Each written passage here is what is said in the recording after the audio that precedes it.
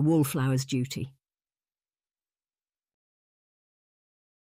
Chapter 1. Dorset, 1802.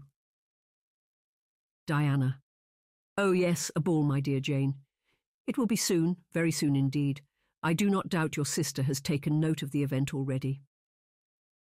Lady Castleton smiled and looked toward Diana. You always watch over your sister, do you not, dear? I warrant you have her ball gown already made. Yes, indeed, my lady. Diana managed a smile at last. This afternoon, tea surrounded by ladies of society was claustrophobic for Diana, despite the large room. There were so many ladies, all dressed grandly in fine gowns, elegant headdresses, and with such jewels across their persons that everywhere she looked, she was blinded by the sunlight streaming through the window and reflecting in those jewels. We can go, Diana. Jane leaned toward her, bumping their shoulders together. Of course, sister, Diana said, softening her tone so no other but Jane could hear her at the table. I've ensured you have been invited to all the events this year in Dorset. You shall be quite the belle of each ball now you have had your debut. I do not doubt it. You are so kind to me. Jane giggled and reached for another cake from the tea table, smiling at the other ladies around her. She was confident, a natural in this environment, unlike Diana. It is the way I raised her to be.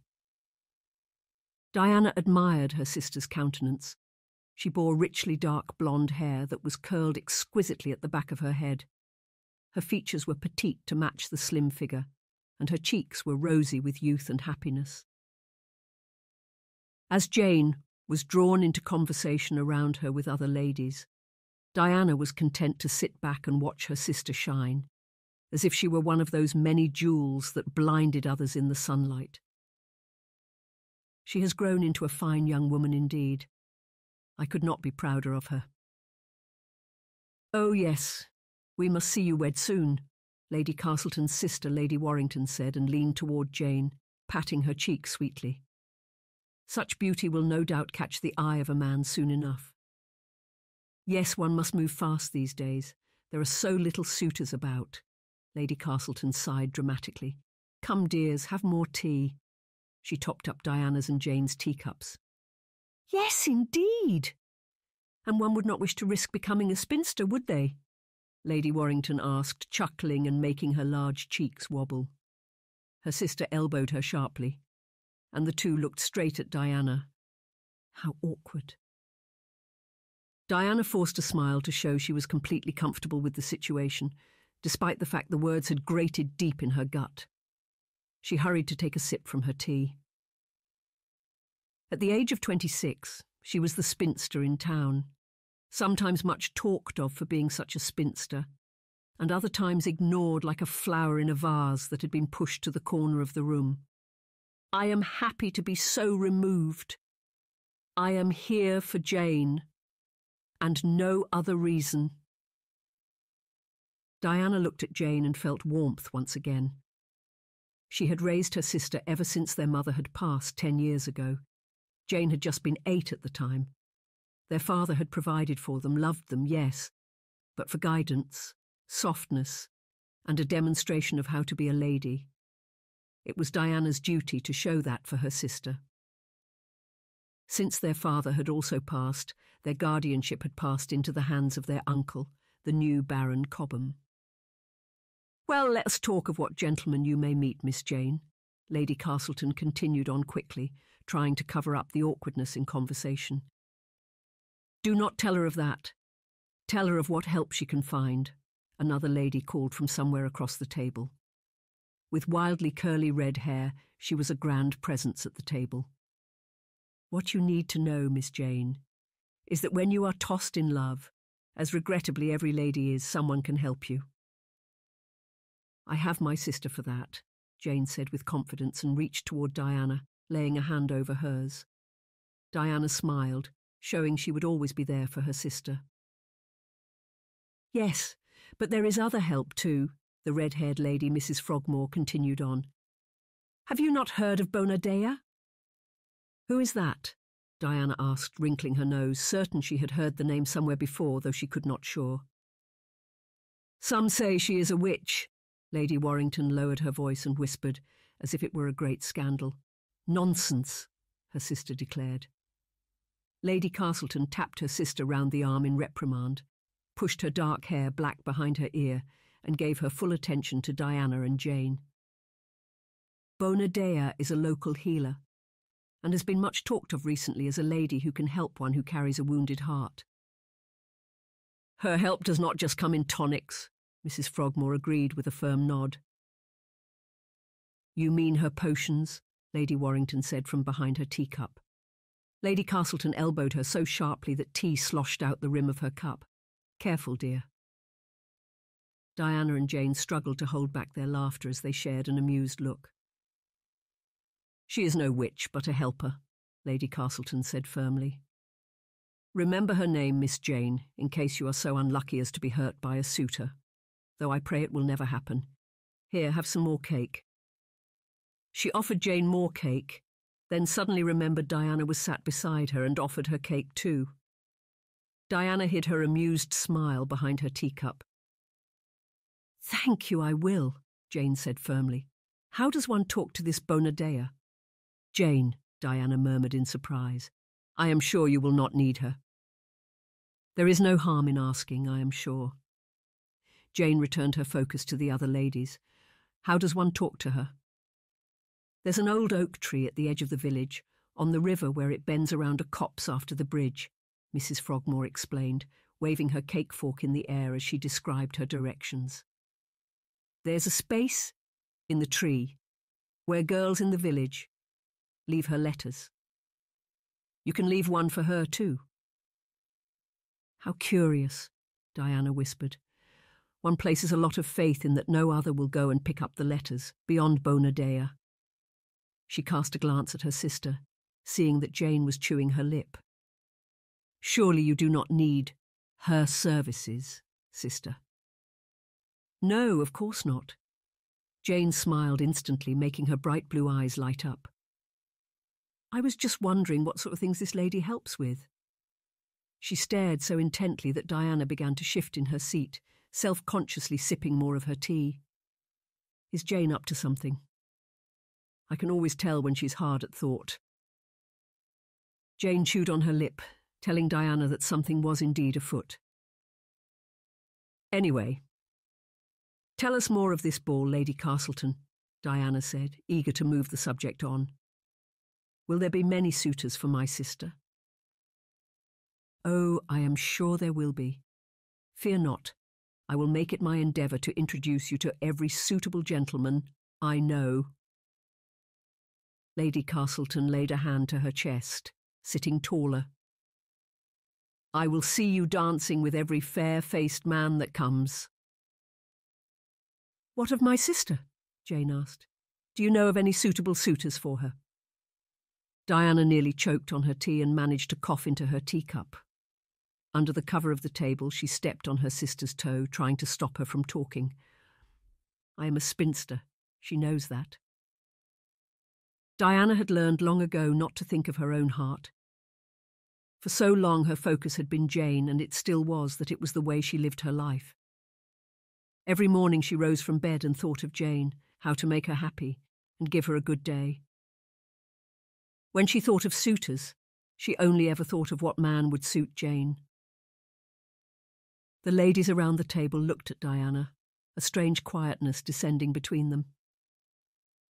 Well, Lady Warrington struggled and pulled at the string of pearls around her throat.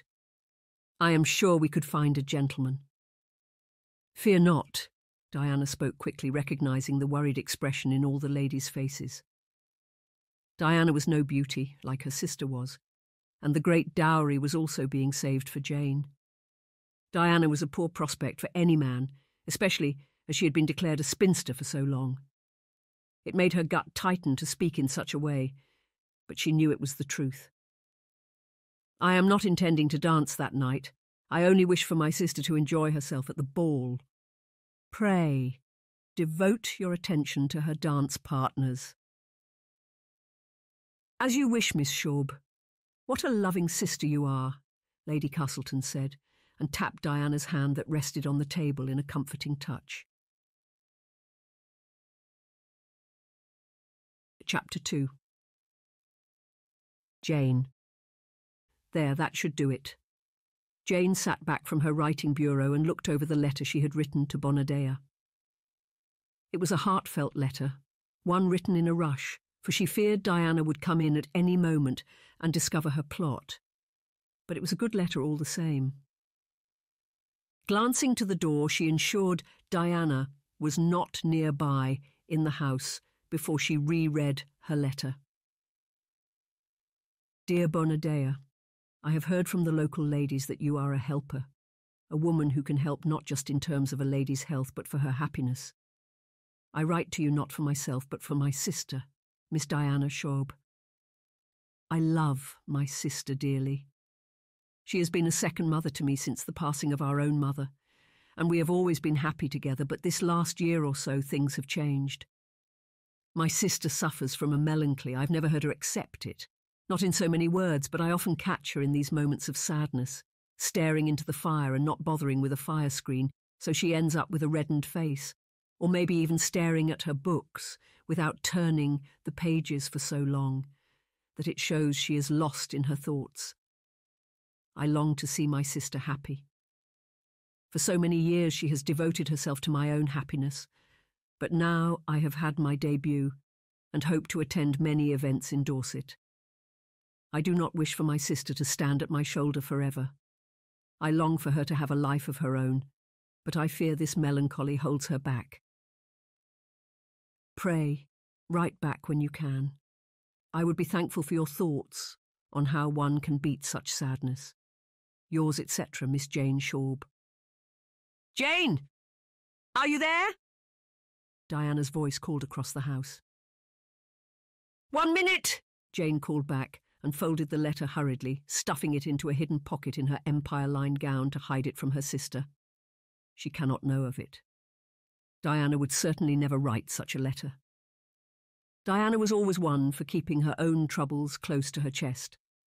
Often she would not even open up to Jane, and such secrets had to be prized from her, like blood from a stone. There you are. Diana appeared in the doorway and Jane stood turning toward her sister. Diana's blonde hair was swept away at the back of her head. The bluish-grey eyes stared at Jane keenly, with a curiosity in that gaze. You are staying mysteriously secret this morning. Oh, I am quite well, just longing for a walk. I might take a turn in the gardens. Jane reached for a bonnet she had tossed on a nearby chair and pulled it over her head. I will come with you. No. Jane spoke so quickly that Diana stopped dead in the room and folded her arms, her lean figure stilling. You sound harsh, sister, Diana said with a small smile that quickly faltered. Is all well? Yes, of course. Jane offered an easy smile as she tied the bow of her bonnet. I merely wish to listen to the birds this morning. I will walk in the garden, but I promise not to wander any further. Well, if you wish it. Diana nodded, though she glanced at the door in the sitting room that led out to the gardens, a little nervousness in her manner. I can walk alone, Diana, Jane giggled, as Diana smiled too. I know, forgive me. Diana sighed. I sometimes forget how grown you are. I shall check on our uncle and his work. Enjoy your walk. Thank you. Jane waited until her sister had left the room, then exhaled sharply in relief.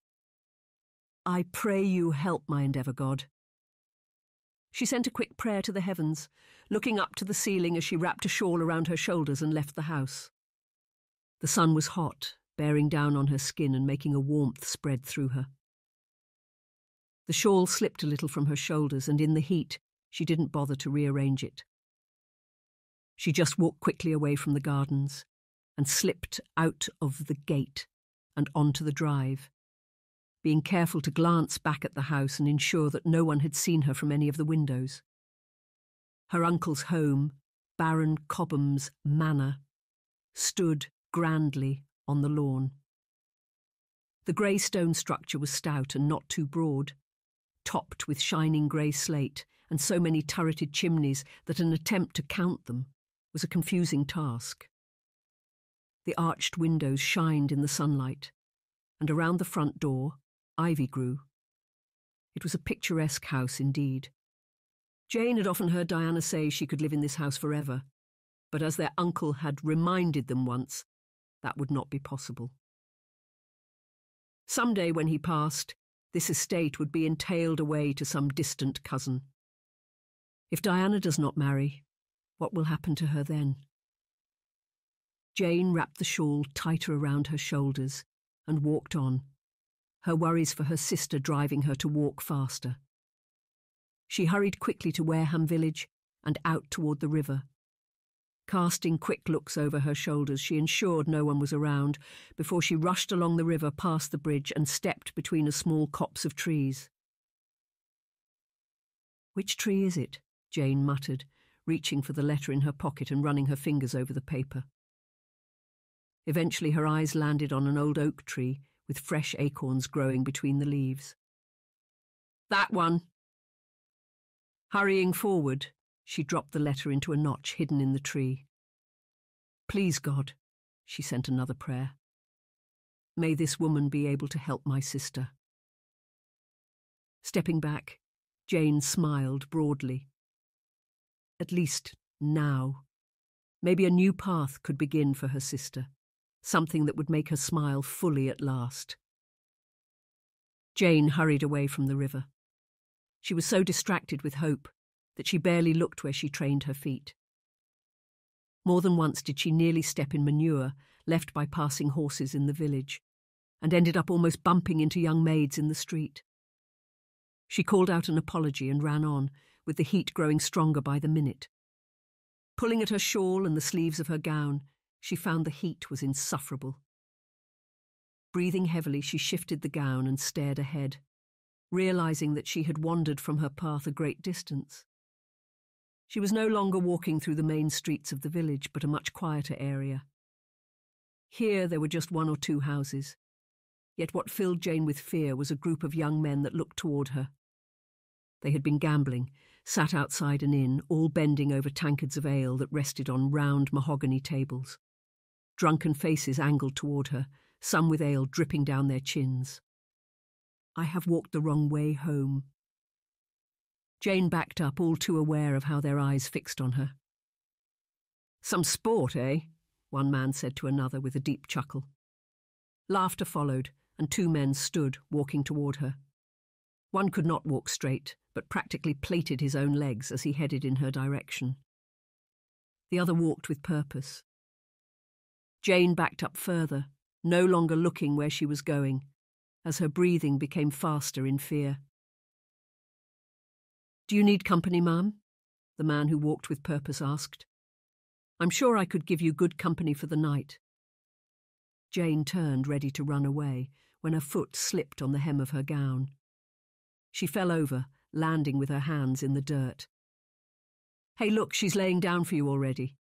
"Must be eager for some company after all," one of the men drawled, coming so close to Jane that she froze on the earth, petrified. The second man stepped over her, his lips drooling with spittle as he leered at her. She hurried to push the skirt of her gown down, worried how much of her legs were on show. "Don't cover up now, miss." He bent toward her. Jane leaned back, her heart pounding in her ears. "Stand aside!" a voice called loudly. The men backed up as Jane lifted her head, wondering who had called. A carriage had pulled up and a head was thrust through the open door. Jane scrambled to her feet as the door flicked open and a set of dark eyes stared out from the doorway. A tall man with dashing clothes and long black hair that curled around his ears stepped down. He had evidently seen what was happening, for he walked straight past Jane and delivered a glower at the approaching men. "Return to your drinking," the stranger ordered, his voice incredibly deep. The two drunks hesitated for a second. One sighed deeply, and the other cursed under his breath. Rich men, always coming to spoil the sport, he muttered. Could have had some fun with her. "She is a lady, not a game of skittles," the stranger snapped. When he stepped forward threateningly, the two drunkards ran away, heading back to their table. Jane caught her breath, panting as she leaned against the carriage beside her. As the man turned back to face her, she appraised his person. He was older than her, perhaps in his mid-30s, or even a little older than that. His square jaw and wide forehead were handsome, if in a rather unorthodox way. He stepped toward her, yet kept his distance and didn't come too close. "Forgive my interruption. I feared what I had discovered." He glanced back at the drunkards who had now lost interest. "Pray tell, ma'am, are you well?" Chapter 3. Arnold. "I'm quite well, thank you," the young woman said, though she still leaned on the wall of Arnold's carriage. "She's not completely well." Arnold had seen enough evil behaviour during his time on the continent to fear what sport the drunkards had in mind. He glanced toward the men once again, finding a few had retreated inside the inn, out of fear of further trouble. Arnold stepped to the lady's side, worried for her. "Forgive me my impertinence, but this is a quiet area for a lady to walk alone," he murmured, wondering if he had met her before. He had grown up in this part of Dorset, yet the years of work on the continent had left him out of touch with the faces back home. He presumed he might have met her once, long ago, but he would have been a young man then, and she may have just been a baby at the time, for she was very young indeed.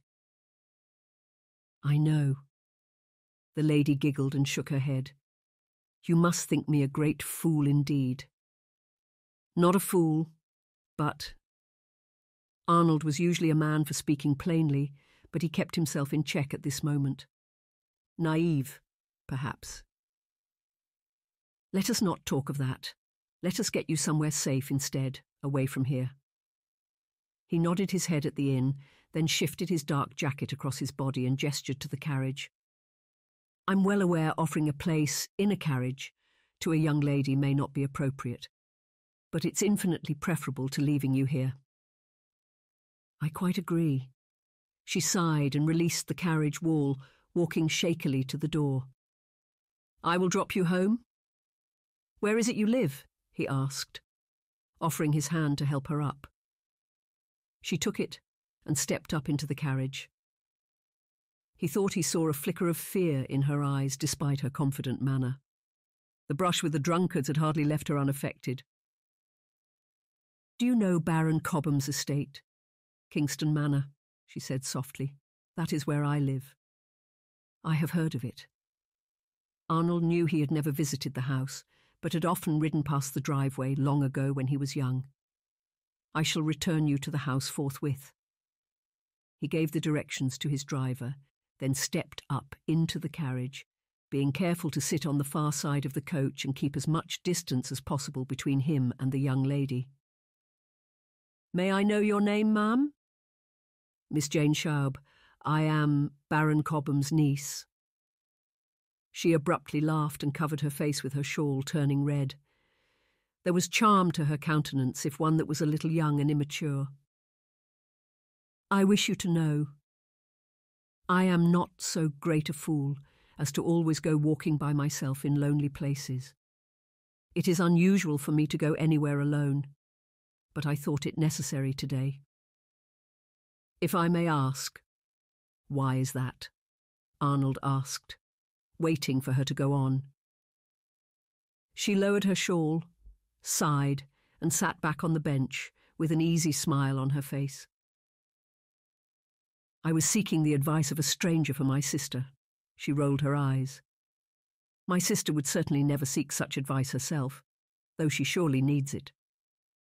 Arnold held back a laugh, rather thinking that Miss Jane Schaub had a tendency to share too much with strangers. She hadn't yet asked his name, and yet was telling him personal things about her sister. "What is your sister's name?" Arnold asked. "Diana." Miss Jane smiled. like the Roman goddess? Just so. Miss Jane nodded. Arnold found images of Italy returning to his mind. In his diplomatic work he'd spent much time in the country and had admired the great marble statues of all the deities, including Diana. Not one statue of Diana had ever been a poor one. Far from it, they were statues of beauty and grace. "She will be worried about you, surely," Arnold said, gesturing toward Miss Jane, who grimaced. "Oh no, when she hears of this, she certainly will be." She hid her face in embarrassment once again. "My sister has always cared for me. She's sweet like that, loving, and what do? In my first attempt to do something for her, I end up in trouble." "Well, we avoided the trouble today," Arnold assured her with a wave of his hand. "You are eager to help your sister, I see." "Very eager," Miss Jane said, lowering her hands and sitting tall. "She is my sister, and there is no greater woman in this world. I suppose I am biased to say such a thing." She giggled. "Yet I speak the truth." "I'm sure you do. Well, let us put your sister's mind at rest and return you home." He leaned forward and looked out of the window, rather curious to be back home again in Dorset. He longed to see how it had changed and admired the glimpses of flowers that whipped past the window. "Forgive me, but I do not know your face, sir. I have had my debut, yet I'm sure you were not at the ball. I have a good memory for faces, and am certain I would remember you," Miss Jane said, plainly an eager talker. "That is because I have been travelling the continent. I have just returned home." His eyes danced across the scenery. The hot summer was making the green trees and lush grass dazzle in the light. Wild poppies and daffodils danced in the undergrowth as the carriage whipped by, hurrying to its destination. "You travel alone?" Miss Jane asked. "Yes, always." Arnold kept this thought to himself. These days, loneliness crept in. When he was younger, he'd always assured himself that someday he would marry, and he would no longer suffer that loneliness. But as the years had passed, he began to fear that maybe he would be a bachelor forever. No lady had ever inspired true admiration or devotion in him. The only time a mother or a daughter had set their cap at him was when they discovered his status. It had little to do with the man he was. Now, that loneliness feels worse than ever. He sat back, buttoning his tailcoat and keeping distance between himself and Miss Jane. If anyone learned of the two of them sharing a carriage alone, it would be most inappropriate, yet he was genuinely trying to help. "Ah, here we are," Miss Jane declared and leaned forward as Baron Cobham's house came into view. Arnold's eyes flicked toward the grey stone house of Kingston Manor. It was a beautiful building, if not overly grand or large, but perfectly proportioned. A fine building. As the carriage came to a stop, Arnold stepped down first and offered his hand to Miss Jane. She took it gladly and stepped out. Thank you so much," she said hurriedly, releasing his hand. "Had you not arrived when you did, sir, I fear, well, let us not talk of it." "Yes, that is probably wise," he nodded. "You may rest assured that no harm came to you today, and I pray, in future, Miss Jane, you will not walk alone in such parts of town." "You are right." She smiled and waved a hand at her own foolishness. "It seems my heart was in the right place for my sister, but I neglected to take any wisdom with me." She chuckled and turned to face the door. "Oh, Diana."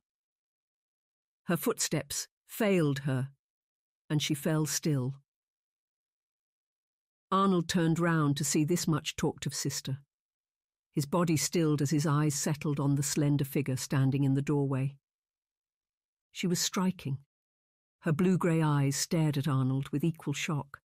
Her blonde hair was a mixture of light and dark tones, tied at the back of her head with a few tempting curls lingering down by her thin neck. Her skin was alabaster white, her face narrow and her lips full. She slowly stepped down the front steps that led to the house, moving toward her sister and Arnold.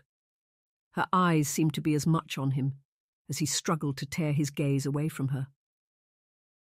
She curtsied, and Arnold remembered his manners, hurrying to bow too, though the whole time he could not take his eyes off her. When did I stop being such a gentleman? His thoughts wandered, tempted not just by the lady's beauty, but by the keenness of that gaze. "Sister," she spoke softly, her voice a little husky, "pray introduce us. Who is this?" "Oh, I neglected to ask his name." Miss Diana Schaub looked sharply at her sister and back at Arnold. "My name is Arnold Bowen, Baron Lexington." Chapter 4. Diana. "Well, Diana struggled for words, uncertain what to think or feel. Jane had been gone so long. Up until a few minutes ago, Diana had been pacing the rooms of the house restlessly. Their uncle had left the house on business about an hour ago, so she was left to worry alone about what had happened to Jane. Am I relieved or furious? Her eyes flicked to Jane, seeing her sister's face redden as she hung her head forward. Then she looked to the stranger again. Lord Lexington. His name seemed to burn a place in his mind. He was older than her, maybe even by 10 years or so, yet she responded to him in a way she had not responded to any other man before. I suppose this is what they call attraction. She felt heated, and it had little to do with the sun. It had much more to do with the dark hair, the square jaw, and the expressive dark eyes that were large in his features. Thank you for watching. Before we continue into the story, do us a favor. Like this video and hit the subscribe button because it helps very much with YouTube's algorithm. Thank you again. Now back to our story. He was tall as he stepped toward her, making her feel quite short despite the fact she was not as petite as Jane. I should explain, Lord Lexington said in a rush. I came across your sister in the village. She was not comfortable with the situation she was in. Comfortable? Diana whipped her head round, looking at Jane, who had reddened now to the colour of a tomato. What happened, Jane? I decided to walk beyond the garden walls, that was all, she said in a rush. You walked all the way to the village? Yes, Jane said in a small voice. I was enjoying my walk until... What happened? Diana panicked and stepped toward her sister. She seemed well despite the heat in her cheeks. She bore no cuts, no bruises, and held her shawl tightly around her shoulders. Some drunkards made comments, Miss Schaub. That is all. Lord Lexington followed her, coming to her side. I happened to be coming past in my carriage when I saw your sister's discomfort and offered her a ride home. Then we're indebted to you greatly. I thank you. Diana dropped another curtsy, so thankful to Lord Lexington that she told herself that was why she could not stop staring at him, and that it had little to do with the way just staring at him made her feel heated. Jane, you know you are not supposed to go beyond the estate alone. She at last managed to look away from him. Yes, but it is not always an easy rule to abide by. Jane sighed deeply and walked back toward the house. Diana felt a tightening in her gut. Her hands balled into fists as she watched Jane retreat to the house, but she did not follow her sister, not wishing to part from Lord Lexington's side. There was no real danger. Lord Lexington dropped his voice when Jane was far enough away. The closeness of his voice brought an intimacy to the moment that had Diana fidgeting, her hands wringing together in front of her. There was not, she asked in fear. I think the men intended to make comments only. One can never be certain in that regard, Diana added tightly. Perhaps not, Lord Lexington sighed. Yet, I have seen enough in my travels to know when one is safe and truly in danger. Your sister was in a village in daylight. She was quite safe, I assure you. Your travels? You are not a local then, Lord Lexington? Diana felt her gut tighten, fearing this might be the one and only time she would see these handsome features. "Oh, I am. I have returned today from my travels to Europe. I am a diplomat and have been there these last 12 years on business," he explained in a rush. 12 years? Goodness, that's a long time to be away from home, she whispered in awe. You must have seen much of Europe in your time. Yes, indeed, he nodded. Italy mostly. What adventures you must have had. Diana smiled, forgetting herself as she thought of Lord Lexington and his journeys to Europe. Forgive me, I am getting off topic. Not at all. He shook his head with a smile. It struck Diana that he seemed to be staring at her as much as she was him. What does this mean? Is he perturbed that I would let my sister wander alone? He certainly does not look unhappy. On the contrary, his thin lips kept turning up in a persistent smile. We are indebted to you, my lord, both my sister and I. She spoke quickly and gestured toward her sister to see that Jane had retreated to the doorway and was leaning on the frame with a humoured smile on her features. As you say, maybe there was no real harm, but one cannot be certain. She wrung her hands tighter, turning her focus back to Lord Lexington as she lowered her voice further. Truly, from the bottom of my heart, thank you. Her words made his smile grow wider. You are devoted to your sister, Miss Sharp. His voice deepened, as any good sister should be. You make me quite envious, he said, shifting his weight between his feet. He pulled at his collar, clearly suffering in the heat. Diana found herself mirroring his action, pulling at the shoulder of her gown a little. I have never had a sibling. To feel that devotion, it must be something special indeed. Yes, my lord, it is. Diana smiled, feeling a strange comfortableness in speaking to this gentleman. My sister and I are each other's world. I see myself as her protector.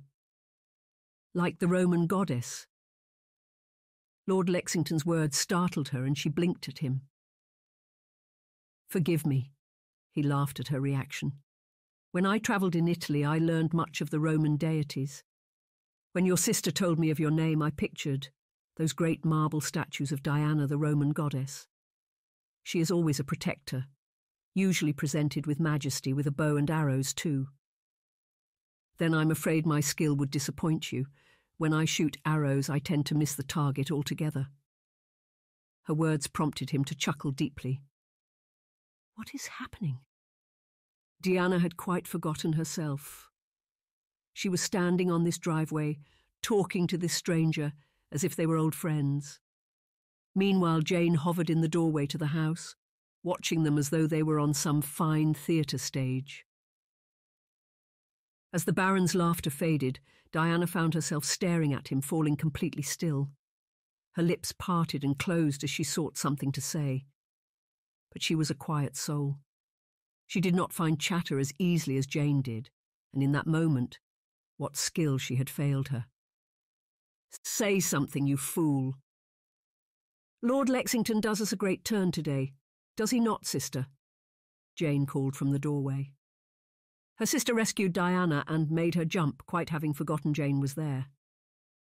Lord Lexington flinched too, with his eyes torn away from Diana. Yes, indeed he does. Diana raised her voice so her sister could hear her. Yet you should not have put him in danger either, Jane. All it takes is one drunkard who is overconfident, or two in his cups for such situations to become dreadful.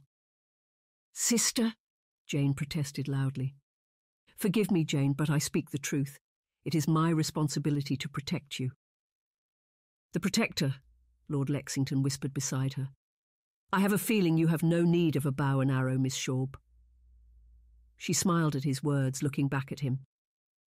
Perhaps we should show our gratitude toward Lord Lexington in another way? Jane called, stepping off the front step again. What do you say? Yes, Words failed Diana as she racked her brains of what to offer. She would like to do something for Lord Lexington, but what would he accept? "I need no gift of thanks," he said in a rush. "I was simply glad to be of service." He added another bow to Diana. The whole time he held her gaze in such a way that she was quite breathless by the time he stood straight again. There's an intensity in that gaze. "Perhaps you could come for dinner tomorrow evening, my lord," Jane offered. "Jane!" Diana hissed and turned round. Such invitations should be issued by their uncle, if at all, not by themselves, for it was not the done thing. Yet Jane's confidence was an easy one, and she smiled sweetly as she crossed back toward Diana and Lord Lexington. "Would you come, my lord? I know we shall have to ask our uncle to complete the formalities, but I am sure we would both be glad of your company, of a chance to say thank you. I'm sure my sister would be glad of your presence." Jane elbowed Diana. Subtly, Diana stood on Jane's foot to make her stop talking. To her relief, Lord Lexington didn't seem to notice. "I am sure he will say no." Diana felt what a fool she had been, standing here staring at him so openly. He probably thought her a simpleton, a foolish woman. For what reason would he wish to come back to share dinner with her? "I would be glad to come." Lord Lexington's answer made Diana's jaw drop. She only closed her mouth again as Jane returned her earlier favour and stepped on her toe. "Then you are most welcome here, my lord," Diana said in a rush, remembering her manners. "Shall we say tomorrow evening at 6 o'clock? I look forward to it." He bowed to the two of them, though his eyes appeared to linger a little longer on Diana. Perhaps it was just in my imagination. She brushed off the thought and watched the gentleman as he gave instructions to his driver, then climbed back into the carriage. As the coach rode away, he nodded once at them through the window, then parted, his handsome face slipping from view. Diana stared down the driveway at the retreating carriage, uncertain why her heart was thudding so hard in her chest, or why her palms were clammy. "It's hot, isn't it?" Diana whispered, still staring at the carriage as it turned at the end of the drive. "Is that because of the weather, or the handsome Lord Lexington?" "Jane," Diana hissed in reprimand, turning to face her sister, "you should not speak so." "Oh, why ever not?" she asked with a shrug, and linked her arm with Diana's. "You stared so openly at him. He surely can be in little doubt that you admire his features." "Do not speak so, I pray you." Diana raised her free hand and covered her face, fearing it was true. "I hope you are wrong and he simply thought me foolish to stare so much." "Ha, he would have to be a fool himself not to notice the true reason. Your face is bright red." "No, surely it is not." Yet the heat in Diana's cheeks told her it was the truth. As they stopped on the doorstep, Diana turned to face her sister. "I know what you are doing. You are merely being mischievous to distract me from discussing what has really happened today. You put yourself in danger, Jane. Do you expect me to forget that?" Jane's smile faltered and her cheek twitched with the movement. I simply went for a walk," she whispered. "A walk? You wandered so far just for a walk?" Diana shook her head, quite baffled by her sister's behaviour. "You know it is not safe to wander so far alone. What if you had been robbed? You may have been in your fine gown." "I was perfectly safe," Jane insisted, and glanced back through the door. "Maybe I achieved in my walk what I wished to find after all." "What do you mean? What was it you wished to find?" Yet Jane did not answer. She raised her eyebrows with a playful smile and walked into the house, leaving Diana to follow behind her, asking relentless questions that were never answered. Chapter 5. Arnold. Lord Lexington, we are so delighted to see you again. Miss Jane greeted him boldly, hurrying down the stairs. Arnold passed his frock coat to a butler, thanking him kindly for his help, before he turned to greet the ladies. Baron Cobham was not with them, and they approached him alone. Miss Jane led the way, and behind her on the stairs walked Miss Shorb. She was striking, her rather melancholic figure regal as she approached him much slower. She is mysterious. I cannot help watching her. Good evening to you, Miss Jane. He moved his gaze away with some difficulty and bowed to Miss Jane, who curtsied in a hurry. I trust you are well after yesterday. Very well, thank you. You are a good friend to me already, my lord, I see that. She continued to smile and glanced back to her sister. Is he not a friend already, sister? He is kind indeed. Miss Shorb widened her eyes momentarily at Miss Jane, clearly silently warning her to not be so forward. Yet Arnold did not mind. It was rather refreshing after so many years of stiff and formal meetings as a diplomat to have someone be so informal with him. Miss Shorb. He bowed to her in greeting, his eyes lingering on hers. She curtsied, her lips flickering into a smile. Momentarily, the sadness that clung to her figure seemed to evaporate. How are you this evening? I am... well, thank you. Have you recovered from your long journey home?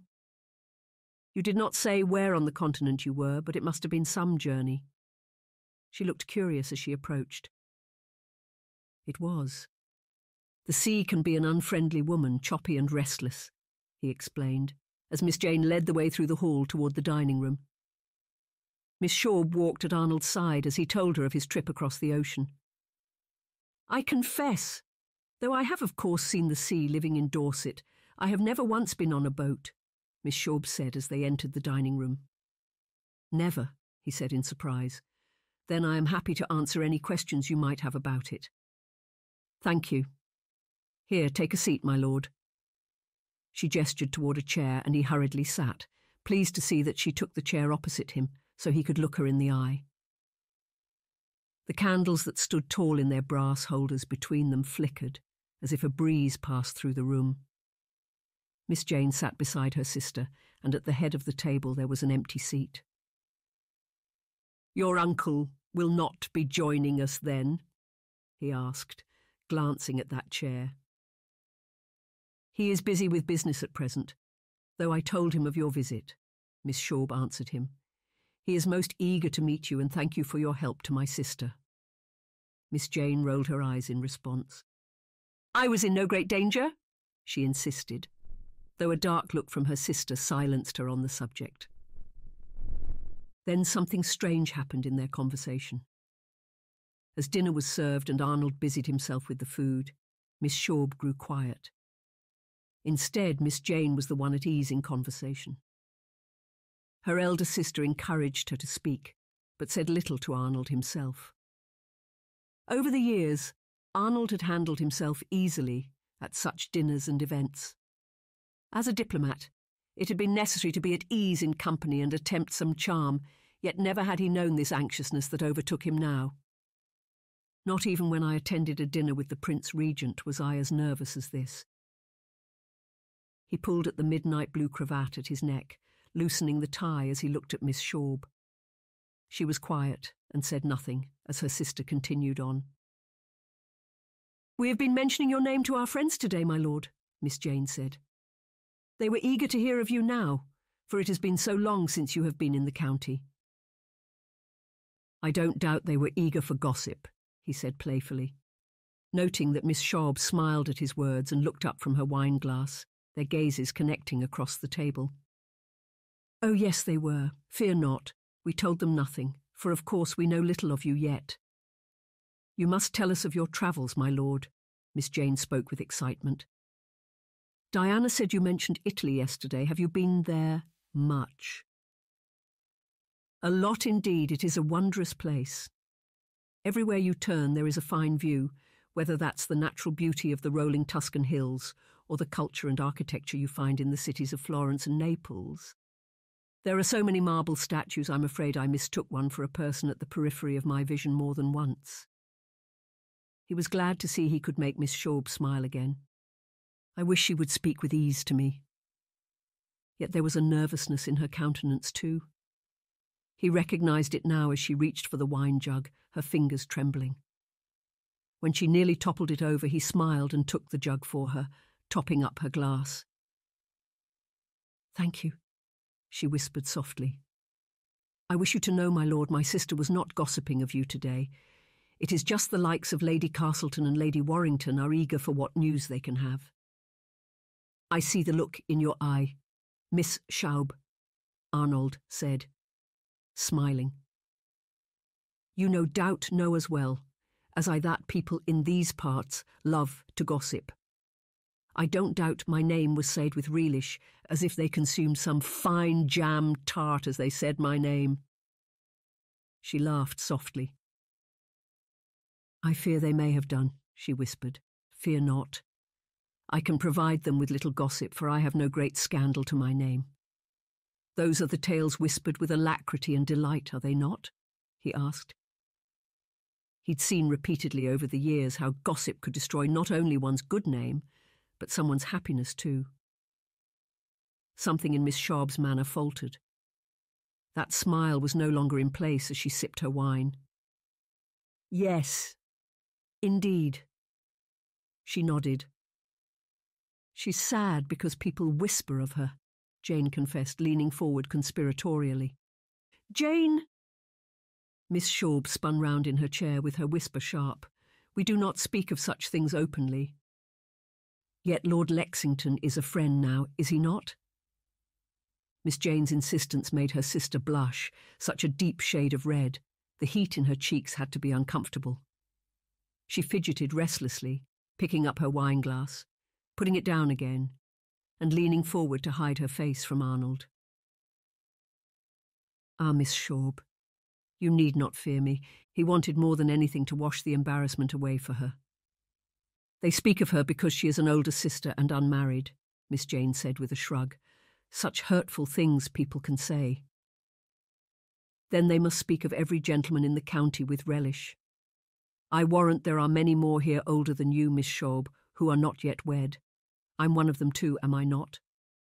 He sought to make her more comfortable, and she looked up from her wine. "If they talk of you, then when they meet me again they shall have a field day." He chuckled, and she smiled softly, that stiff countenance relenting.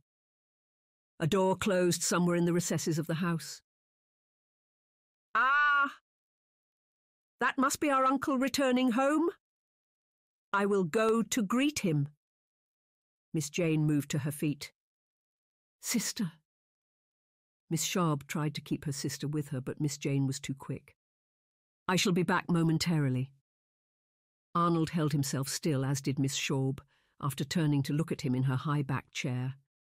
They were not alone, for the butler and one server stood in the room by the open door, but it was enough for Arnold to be extremely aware of every movement Miss Shaub made and the nervousness in his own countenance. "Forgive my sister for her outspokenness," Miss Shaub said, avoiding his gaze as she looked down at her plate.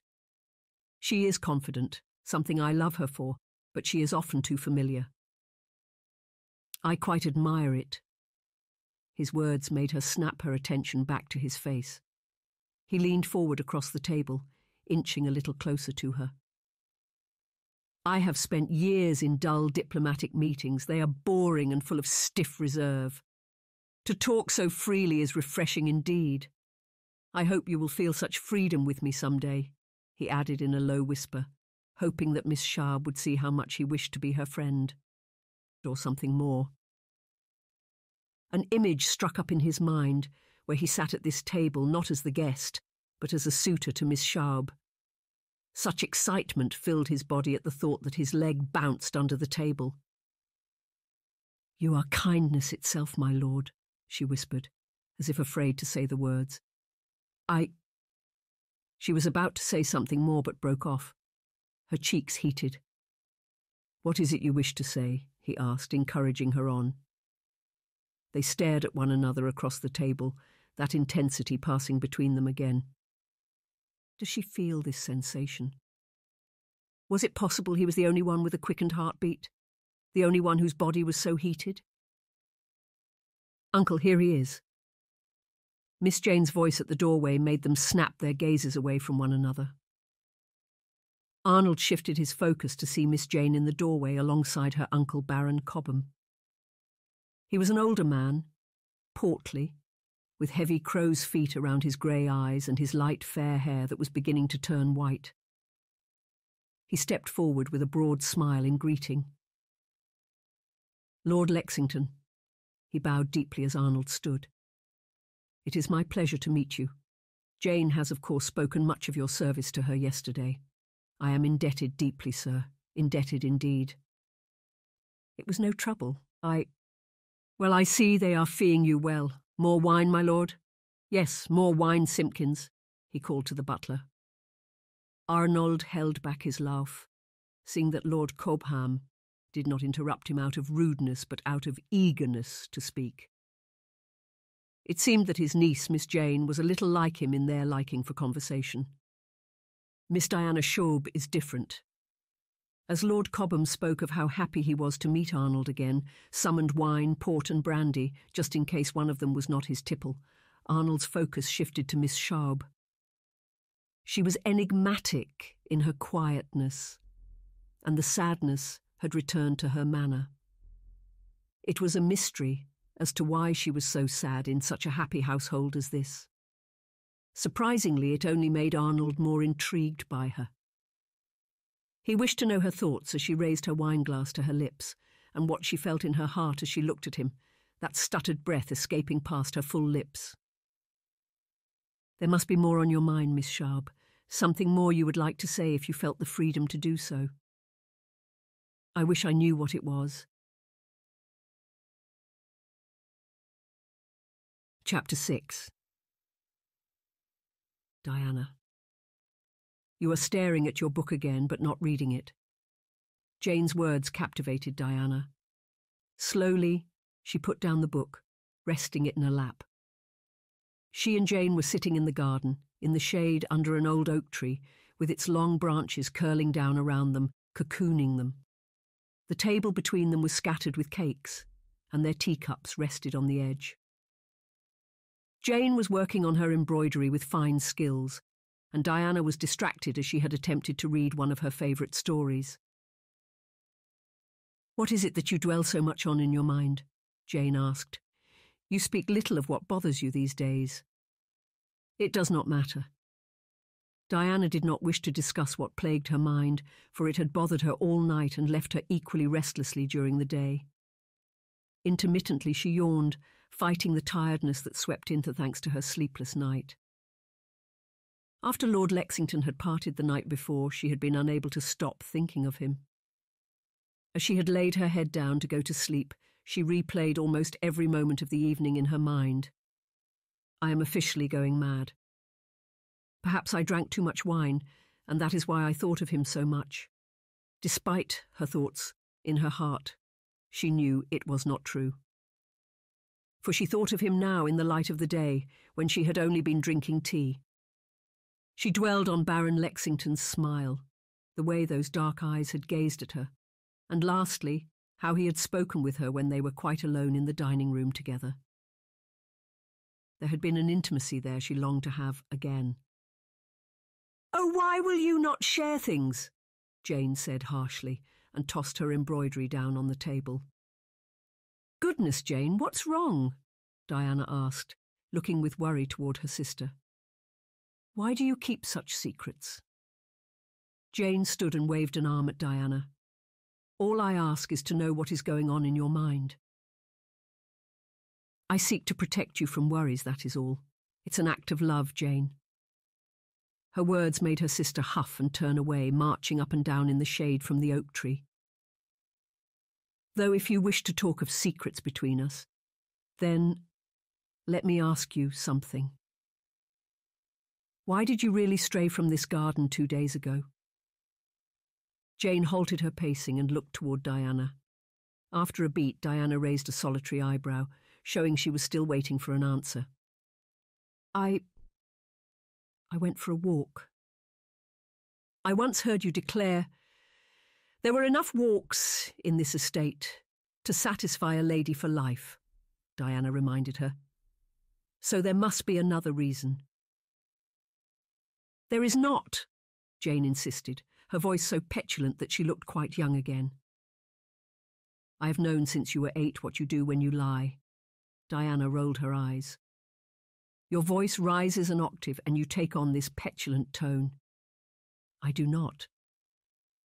Jane folded her arms, but as she heard her own tone, she laughed, bending forward. Perhaps I do sound like that a little. Just so.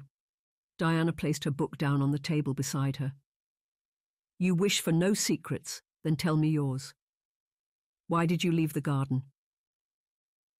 You will not like it, Jane muttered, steepling her hands together in her old nervous habit. I do not like that you got into trouble and had to be rescued by the gallant Lord Lexington, so you risk no further disapproval. Diana shrugged and sat back in her chair. Pray, go on. Jane stepped forward and lowered her hands to her side, sighing deeply. I wished to deliver a letter to Bonadea. Bonadea? Wait. Diana hesitated, thinking of when she had last heard the name. The healer. You wish to write to the healer? She leapt to her feet. Sister, what is wrong? Are you ill? Are you suffering some sickness I do not know about? She placed a hand to her sister's temple, checking for a temperature. Ha! Your first thought is always for me. Is it not? You never once think of you, Jane pointed out, pushing Diana's hand away from her head. You are avoiding answering. Diana placed her hands on her hips. Because I am perfectly well. Jane mimicked her stance. I wrote to Bonadea for you. For me? Whatever for, Diana spluttered. I am perfectly well. No, you are not. The strong tone of Jane wrong-footed Diana, and she stepped back. You carry a sadness on your shoulders. It has been the same this last year. Can you say you have not noticed it? I am not sad. I am simply becoming quieter. Diana hurried to sit again and pulled her book forward, resting it in her lap. I know I'm sad. Diana would not confess the truth to her sister, fearing it would cause Jane worries she did not need to have. The truth was that this last year, Diana had come to realise that soon enough, Jane would leave this house. She would marry and make a life of her own. It was Diana's dearest wish to see her sister settled, happy, and married. But what would become of Diana then? In her lonesome moments, fears crept in like they were ghosts that haunted her thoughts. I will be left in this house alone. Then someday our uncle will pass, the house will be gone, and what will become of me then? The sadness was the fear of loneliness. I am quite well, Diana said aloud. Yes, and I am a bumblebee. I beg your pardon, Diana said sharply, just as Jane laughed loudly. Forgive me, I thought we were declaring stuff that was false. She took her seat, moved it in front of Diana and sat down again. I was writing a letter for you and asked for Bonadea's advice regarding melancholy. I did not wish you to know, for I feared you would not let me send it. I am sorry, but I did it for the right reasons. You have a good heart. Diana nodded, knowing her sister meant well.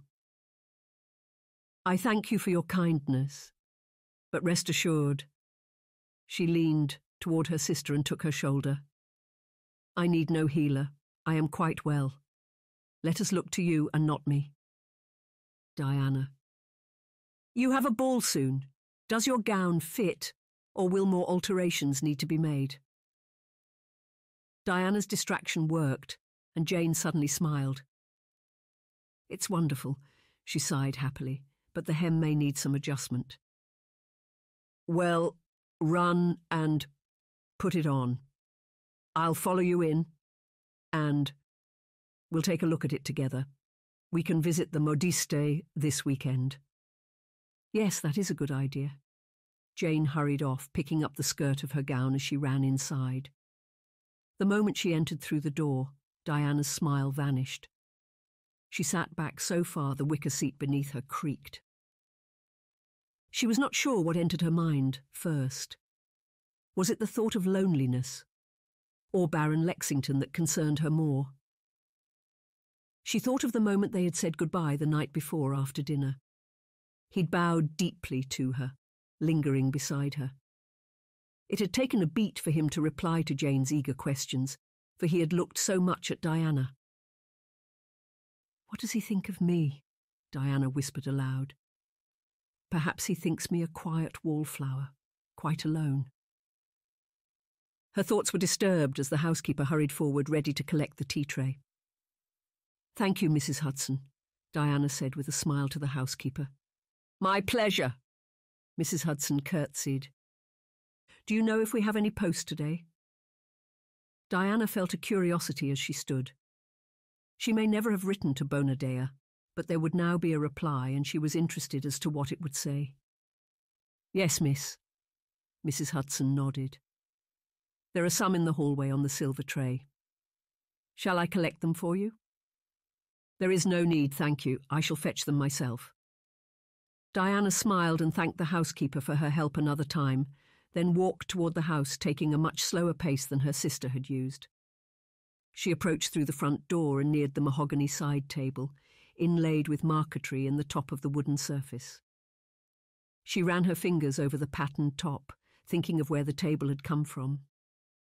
It was from Italy, Sorrento, a gift their father had once brought back for their mother, long ago. The mere thought of Italy conjured images of Lord Lexington and what he must have seen on the continent. I wish I felt free enough to ask him more about his travels. Pushing the thought away, she reached for the silver tray that rested on the table and sifted through the letters. At the bottom of the pile, there was just one letter addressed to Jane in handwriting that Diana did not recognise.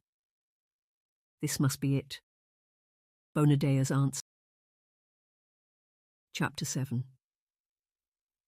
Diana. Diana took the letter and fidgeted with it for some minutes as she wandered the hallway, uncertain whether to open it or not. It felt like an invasion of privacy, after all. The letter was addressed to Jane and not to her. Yet it was concerning her business. And Jane had written to Bonadea for Diana's sake in the first place. "Diana," a voice called from upstairs. "Come, tell me what you think." She stuffed the letter in her pocket and hastened up the stairs, hurrying toward her sister's room. In the chamber she found Jane already wearing her gown. It was a fine dress indeed, pale pink and flattering, cinched high on the waist to emphasise her petite figure. It was not overly fussy with ruffles or ribbons, but simpler and more elegant, with capped sleeves and a hemline embroidered with roses. "What do you think?" Jane asked, turning in a circle and presenting the gown. "I think it's quite beautiful, but yes, the gown could be taken up a little," Diana said, stepping forward and trying to forget the letter she had just retrieved. Yet it burned in the back of her mind, like an itch that could not be scratched. She stepped forward, dropped to her knees and reached for the hem, rolling it up a little. "Yes, we will visit the Modiste tomorrow to get it sorted for you." "Thank you." Jane sighed contentedly, turning repeatedly around as she gazed in the standing mirror. "What gown will you wear to the ball?" "One of my usual ones." Diana didn't think much about it, for she was too busy thinking of how much Jane would attract attention at the ball. Her natural sweetness and her confidence were charming in themselves. But the gown certainly flattered her. Many men would be staring at her. Maybe Lord Lexington has noticed her. An ugly feeling of envy curled in Diana's gut, and she hated herself for it. She longed for Jane to be happy, and any attraction or fascination she felt for Lord Lexington should not be disturbing that wish. "Who shall you dance with?" Diana asked as she stood. Many men. Who shall you dance with? Jane turned to face her. I have not danced at one of these events for years. You know that. Diana brushed it off with a laugh. Once gossip had spread that Diana was a spinster, the offers of dancing had dried up. These days, she hovered at the sides of rooms, as noticeable as the wallpaper. Occasionally she talked with other ladies, despaired of their gossip, then moved on, eager to watch over her sister and ensure she was enjoying herself. You must dance, you must, Jane said with eagerness, and took her hands. What of our new friend, Lord Lexington? Surely he will dance with you. I think it unlikely, Diana murmured quickly, not wishing to hold on to hope of something that seemed so impossible. He is quite dashing, is he not? He will be a curiosity to ladies too, for he has returned from his travels after so long. Many ladies will be vying for his hand. His hand in terms of a dance, or his hand in terms of marriage? Jane giggled. Both, I imagine. Diana couldn't explain why the thought of seeing Lord Lexington marry made her gut tighten. What is wrong with me? I barely know the man. Come, you try on your gown for the evening. I'm sure you have a fine one. Hurry to your chamber, I shall join you there as soon as I've changed out of my gown. Jane bustled her toward the door, waving her arms in the air. Diana laughed at her sister's eagerness and wandered the hallway. When she reached her chamber, she opened the door and peered inside. It had been some years since she had bought a new gown. Her uncle had frequently offered to buy her a new one, yet she had turned it down, saying it was wiser the new gowns should go to Jane. Reaching inside the cupboard, she pulled out a variety of gowns. They were all very plain, really quite dull as she laid them across the bed. For the first time, Diana did not wish to wear any of them. Putting distance between herself and those gowns, she sat in the window seat, staring at them across the room. Lord Lexington would not ask me to dance if I wore one of those, she murmured aloud to herself. He may not notice me, for I'd blend in with the walls. She huffed and looked down, adjusting the skirt of her gown so much that she heard a crinkle of paper.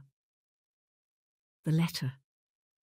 Glancing to the door, and ensuring her sister would not yet disturb her, she reached for the letter and held it tightly in her hands.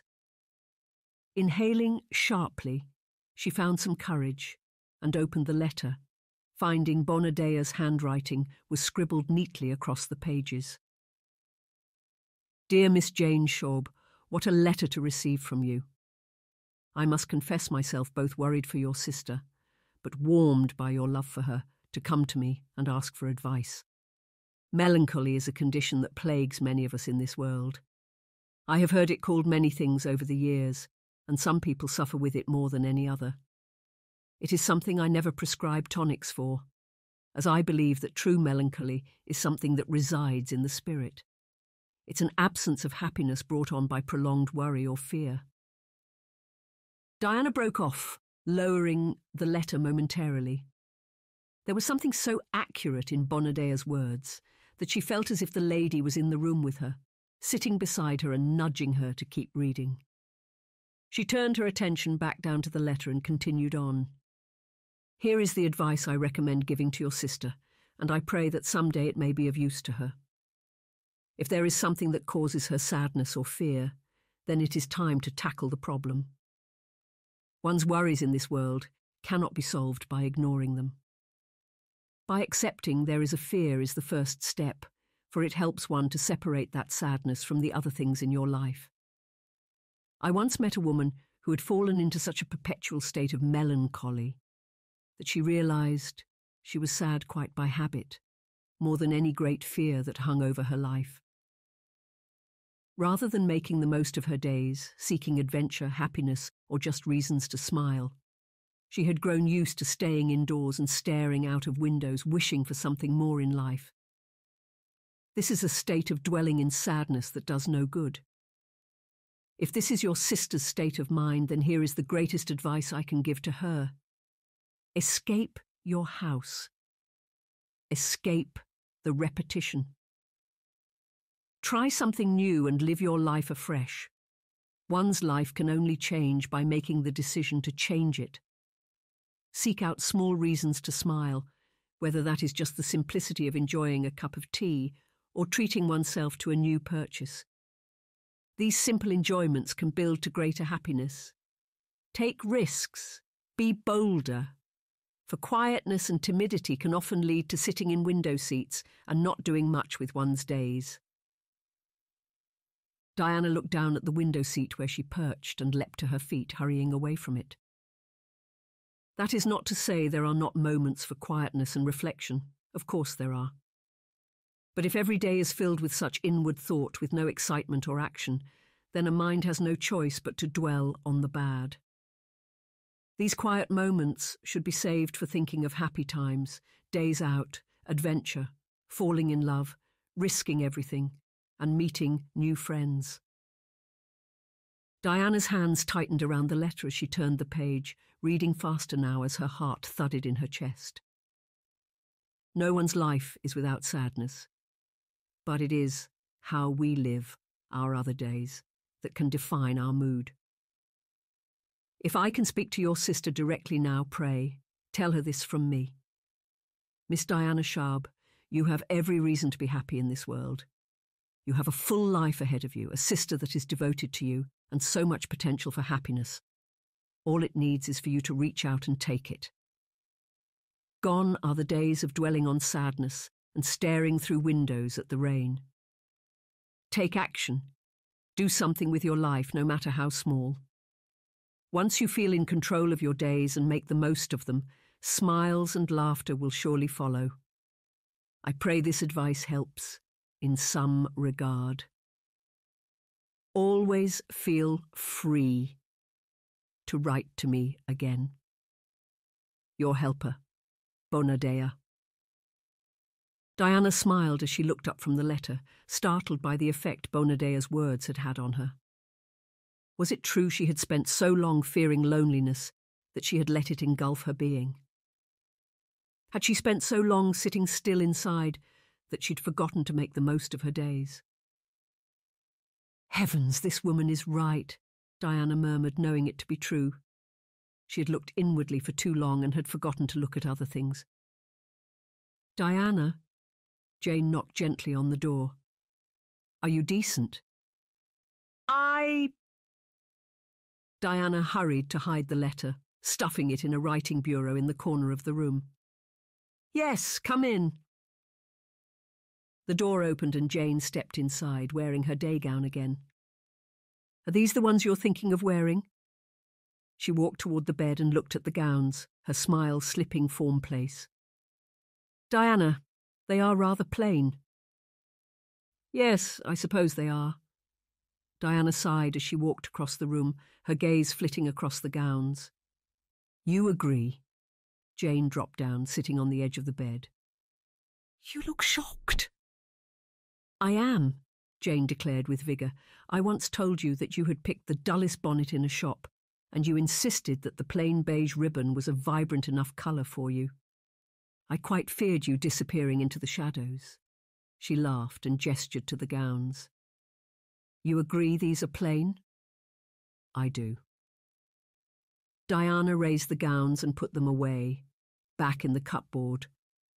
Her movements became faster as she thought of what Bonadea had said, right down to the details of doing small things to make yourself happy, as well as the bigger things in life.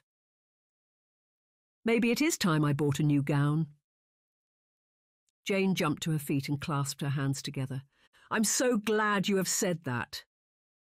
She beamed as she took Diana's hand and grasped it in her own. Come, let us go to our uncle to make the arrangements for our visit to the modiste tomorrow. I'm sure he has the money to buy you a new gown. Yes, as you wish. Diana smiled as she followed her sister. She was eager to do as Bonadea said, for the letter had changed something for her.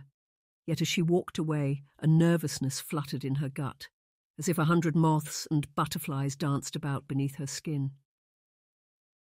I have never purchased a bold gown before. What would Lord Lexington think if I did? A brief image entered her mind of being at a ball in some colourful gown, with Lord Lexington walking toward her and offering his hand. Perhaps I could take a risk. Maybe you could wear your new gown when Lord Lexington comes again for dinner tomorrow. He's coming again? Diana asked, feeling a little breathless at the thought. Chapter 8. Diana. Lord Lexington, you are most welcome. Lord Cobham welcomed him with a booming voice and gestured for him to enter the house. Diana walked slowly down the stairs, resting her hands on the skirt of her new gown and trying to flatten out any creases that might exist. She gazed at the skirt, so nervous that she chewed the inside of her mouth.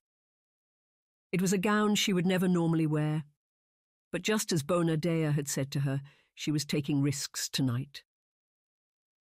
The silk was dusky blue with a sash high around the waist, tucked just under the bust. The hemmed neckline, embroidered with darker thread, emphasized the curve of her chest, and the thinly veiled skirt skimmed her hips, accenting the slimness of her figure. She stopped on the bottom step, looking toward her sister and her uncle who greeted Lord Lexington. He stepped inside, offered his top hat and frock coat to Simpkins, then greeted them all with a bow. "It is good to see you again." He stood straight, and his eyes flicked past Jane, coming to settle on Diana. When his expression changed, with his lips parting, she shifted her weight between her feet, uncertain what to make of that expression. Was it awe? Certainly not. For what gentleman would ever look at her with awe? Perhaps it is bafflement, for I do not normally wear such gowns. She hung her head and stepped off the stairs. "How does your business fare now you are back home?" Lord Cobham began a conversation about business, and Lord Lexington answered him swiftly, yet as Diana walked toward him, he seemed distracted and repeatedly looked at her. He paused in the conversation about business and bowed to her in greeting. "Miss Schaub," he said, his voice deepening. "You look quite remarkable this evening." "Thank you." Diana tried to cover up her stammer and coughed a little. "Thirsty, sister?" Jane said, looping her arm with Diana's. "Thank you for your help, sister. Or I fear I would still look like a fool." "Come, let us all get a drink," she said with ease and led Diana away. Just once did Diana glance back to Lord Lexington as he followed, walking alongside her uncle. Lord Cobham spoke quickly, barely taking a breath, as was his usual habit. The whole time Lord Lexington looked at Diana, murmuring the occasional kind word to Lord Cobham. In the front room, Simpkins poured them each a glass of wine, and Lord Lexington took it upon himself to help, passing the glasses around the group. The simple kindness warmed her greatly. When he passed his glass to her, their fingers brushed across the stem, and the jolt that passed up her arm nearly made her drop the glass. Diana held on tight to the glass, her eyes lingering on Lord Lexington as she tried to seek out if he had felt that got too, or if it was all in her imagination. He smiled at her but showed no sign of having felt it. She had to hold back a sigh as her uncle drew Lord Lexington into conversation again. "Now, my lord, you must tell us more of your travels. A diplomat, eh? What sights you must have seen these last few years." He spoke with enthusiasm, just as he took part in every other conversation in life with equal gusto. "It has its moments, certainly." "I'm sure you're being modest." Lord Cobham cut off Lord Lexington good-naturedly. It was a habit of his, talking over one without necessarily realizing he had done it, in his kindly way. "What people you must have met too." "Royalty?" Jane suggested as she moved to stand beside Diana. "Occasionally," Lord Lexington said. He didn't raise his chin high as some men would have done when making such an admission. His countenance led Diana to admire him all the more. He was a humble man, despite his connections. "Oh, what royals?" Jane asked with eagerness. Shall we make a game of it? Lord Cobham asked as he topped up his drink. What of the Russian royals now? That would certainly be something. Well, Lord Lexington tried to speak, but Jane was equally caught up in the game now. What of the German emperors or the Hanovers? Have you met them, my lord? She asked, elbowing Diana to get her attention. What glory that would be! Diana tried to stop her sister elbowing her, for she was too distracted looking at Lord Lexington. He was looking back at her, and the two shared a humoured smile. My apologies, my lord, she whispered, moving a step closer toward him. She tried to feel bold, imbued with courage at the movement, just as Bonadea had urged her to be. Yet her fingers shook around the glass with nervousness. My sister and my uncle get very excited at times. Believe me, it is a pleasant change in conversation, he said in a whispered tone to her. Lord Cobham and Jane had not noted their conversation. They were far too busy guessing other royal names. Queen Charlotte, perhaps? Their uncle offered. Oh my, imagine that, Jane said with awe and fluttered a hand in front of her face. Dinner with a queen. May I make a guess? Diana said, in a softer tone to the Baron. Please do, he encouraged her on, gesturing to her with his glass and curving his body in her direction. The devotion of his attention to her had a heat rising in her cheeks. Don't lose courage now. Perhaps the Prince Regent? She asked. At once Lord Lexington smiled. Bravo, he applauded her. Yet in truth it is not so wondrous a thing to share dinner with a prince. You think not? Her lips parted in wonder. My lord, there are many in this country who would be in awe for you to share dinner with such a man as he. You'd be surprised how dull the dinner is. I am not disparaging the Prince Regent in any way.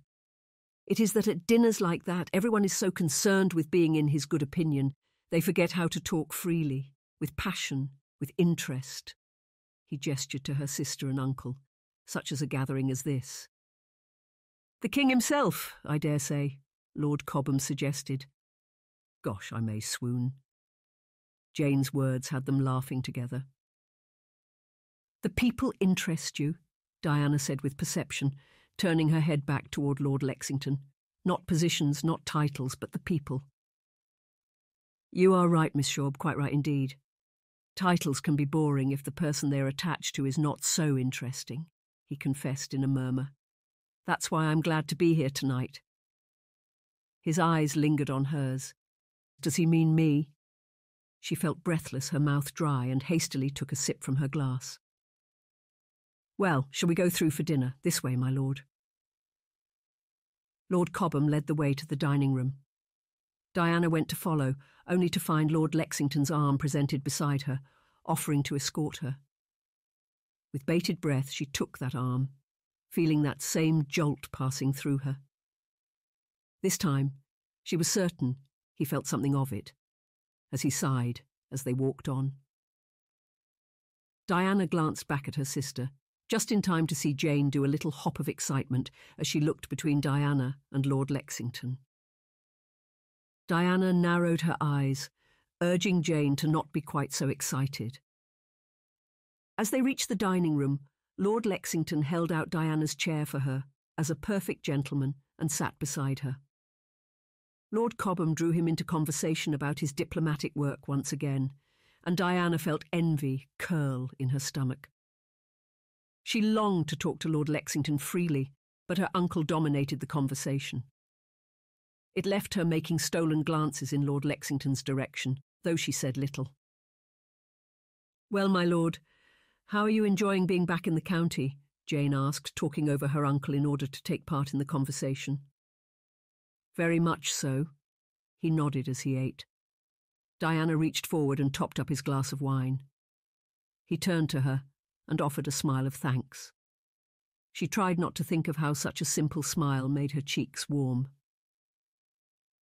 My one regret is that I have not explored the old walks I used to take. Not as much as I would like to yet. Have you heard of Old Harry Rocks? The cliffs on the coast, Lord Cobham said as he added more chicken to his plate. Most certainly. I was thinking of taking a walk there this week, to explore the place again. What good fortune, for that is Diana's favourite place, Jane declared with a broad smile. Is it not, sister?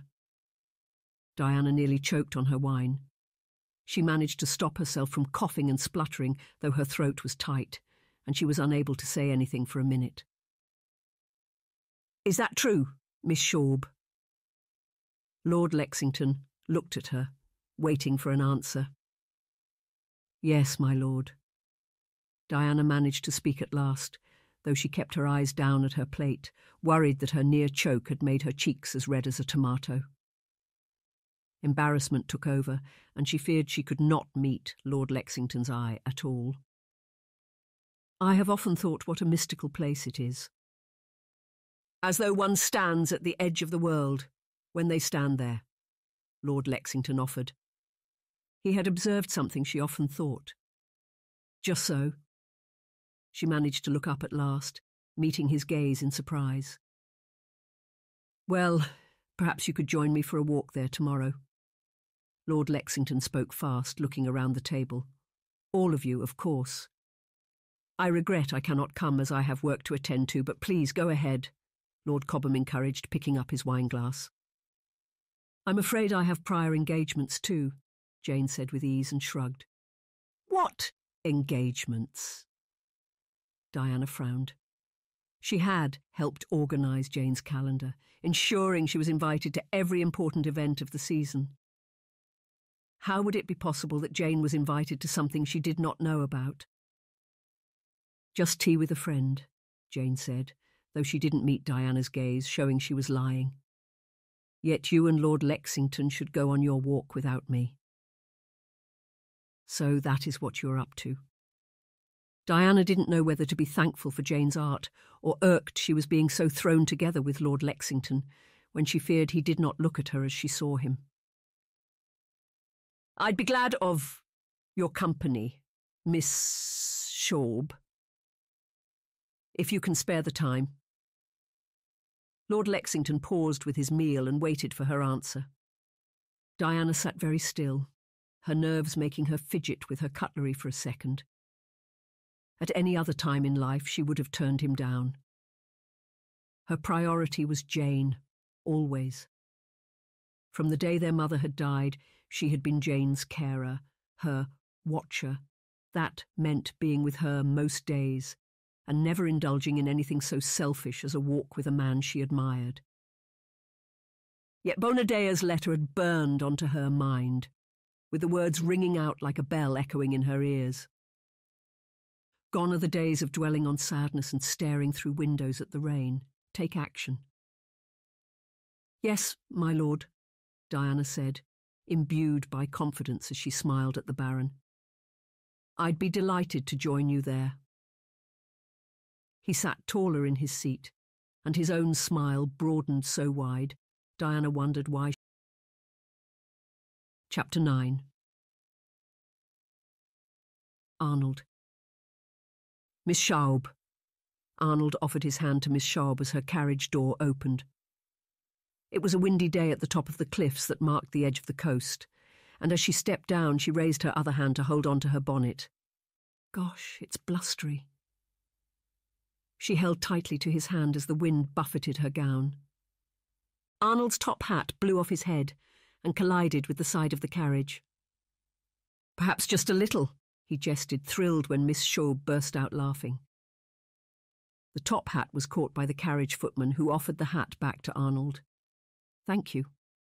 He tucked it under his arm, having no wish to put it on again and lose it over the cliffs. Shall we take that walk? I'd be delighted. Miss Schaub didn't release his hand as they stepped up the stony incline toward the top of the cliffs. A maid and the footman followed behind them as their chaperones. Arnold glanced their way, rather relieved they seemed more interested in talking to one another than paying attention to him and their mistress. He took advantage of that moment and looped Miss Shawb's hand through his arm. He told himself it was so he could keep her safe on this treacherous path overlooking the cliffs. The truth was he didn't want to let go of her just yet. She held his arm with a soft grasp. He found himself wishing she would hold him tighter. "You are fond of this place, then?" he asked, as he drew her up the slope toward the best view of the great stacks. The more they climbed, the harder the wind grew. "Very," she said, calling to be heard above the wind. "When I was young, my mother used to tell me tales of how these cliffs got their name, Old Harry Rocks." "What is the tale?" he asked, with intrigue. "Some say that a pirate called Old Harry hid his treasure in a cave in the cliffs last century." She laughed at the idea. "Others claim the devil, Old Harry himself, rose from the ocean one day and sat on one of the chalk stacks, deep in thought. He was seen by many, hence the name that followed. Now I'm not sure which tale I like more." He led her to the top of the cliffs and they came to a stop. The blue ocean stretched out in front of them, filling the air with the salty scent. The white stacks stood out in the sea, like giant mountains of sugar that had been dropped from the clouds. I heard many such similar tales on the continent, such stories, enough to fill volumes, all as fascinating as each other. I must confess, I'm fascinated by your life, my lord." "My life? Surely not." He laughed at the idea and led her along the cliff path. When the wind grew worse, she raised a hand and took off her bonnet, knowing she couldn't keep it on any more. Her blonde hair danced in the wind, and he felt an urge to push a curl back from her face. He just managed to resist it, but offered to carry her bonnet with his top hat instead. She smiled, thanking him for it. "I'm not sure my life warrants as fascinating." "But it is," she said with vigour. There was something different about Miss Shawb today. As she spoke to him, there was confidence, a freedom in her. He wondered if just separating her from the house and her uncle, that dominated conversation, had freed her enough to talk with him so openly. "You have lived life to the full. You have explored and adventured. You must have enjoyed life." "I have, but it has its turns, its peaks and troughs, as every life must take," he assured her as they walked on. Her slim shoes slipped on the chalk path, having not nearly as much grip as his own boots. He tightened his arm around her hand to stop her from falling, loving the way her hand gripped him tightly. "Thank you," she whispered, her voice barely audible on the wind. She blushed a deep shade of pink, so pleasant a shade it was hard for him to look at the path ahead and not at her. "You make me worry for what troughs you have faced, my lord." "The same sadness that others suffer in life, I am sure," he said softly. Fearing how close they were to the cliff edge, he led her across the open grass, toward another chalky path, wishing to keep her safe. "Like yourself, I've known grief for lost loved ones." Indeed, her hand tightened on his arm. This time it was an act of comfort. The loss of those loved ones, it can sometimes leave us lonely. That is why I'm glad of Jane's company. She smiled sweetly. She is my dearest friend. You have devoted yourself to her protection, have you not? At Arnold's question, Miss Shawb looked sharply at him, her eyes wide in wonder. "I have noticed you are a perceptive woman, Miss Shawb. I do not declare to have your skill, but I have noticed your affection for her, your care." "Yes, indeed. I am devoted to her. I have always vowed to protect her, as our mother was no longer here to do the same." She looked outward to the ocean, her blonde hair dancing in the wind again. That breeze softened, as if God had sensed the need for seriousness, and her voice to be heard. "I have made Jane my priority in life." "Over your own happiness?" "Precisely. It is what one does for those they love. She smiled, but there was a hint of sadness to her now. "Forgive me for being bold, but may I venture a guess?" he asked, glancing back at their chaperones who had dropped back a little. The distance gave him the confidence to be open with her. "Please do." "I am surprised you are not married, Miss Shaub." He could tell his words had affected her, for her hand loosened on his arm, but he did not let her release him. "I do not mean to be impertinent, but open. Have you not married perhaps because you have sought to satisfy your sister's happiness over your own? I think you did yourself a disservice when you said you were not as perceptive as I." She laughed softly at him. "You are right. In return, may I ask why you are not married, my lord?" "Do I have charms enough to be wed, Miss Shaub?" he asked with flirtation, loving the way she blushed and hung her head forward, trying to hide that colouring. "In truth, I have been focused on work for so long I did not seek out a wife. No lady has ever quite captivated me enough either. I find myself longing for a friend, a companion. Someone—" He hesitated, his eyes lingering on her as they came to a stop at the edge of the cliff path, looking out to the ocean again. She was truly beautiful, and there was an attentiveness in her manner. Even as she looked at the sea, her head was inclined toward him, showing she was listening. "Someone I admire." "Then you must find this companion," she said, as the wind picked up again. She stepped back, her free hand reaching for the skirt of her gown to hold it down. "Goodness, it is windy." "Indeed." "I fear I shall fall." "I would not let that happen," he assured her, tightening his arm further around her hand. She stepped toward him, nestling closer into his side. It was an intimate position, one that had his heart fluttering in his chest, as if butterflies hovered beneath the skin. "We can walk back if you like." "Oh no, I love this view. You have told me a secret, so I shall tell you one in return." At her words, he bent down toward her, longing to hear her better. "I love this view." She nodded her head at the chalk stacks and the ocean, with the white horses riding the waves. "It reminds me that there is a world beyond this shore, a world I would love to see someday." "Maybe someday you will, Miss Shaub."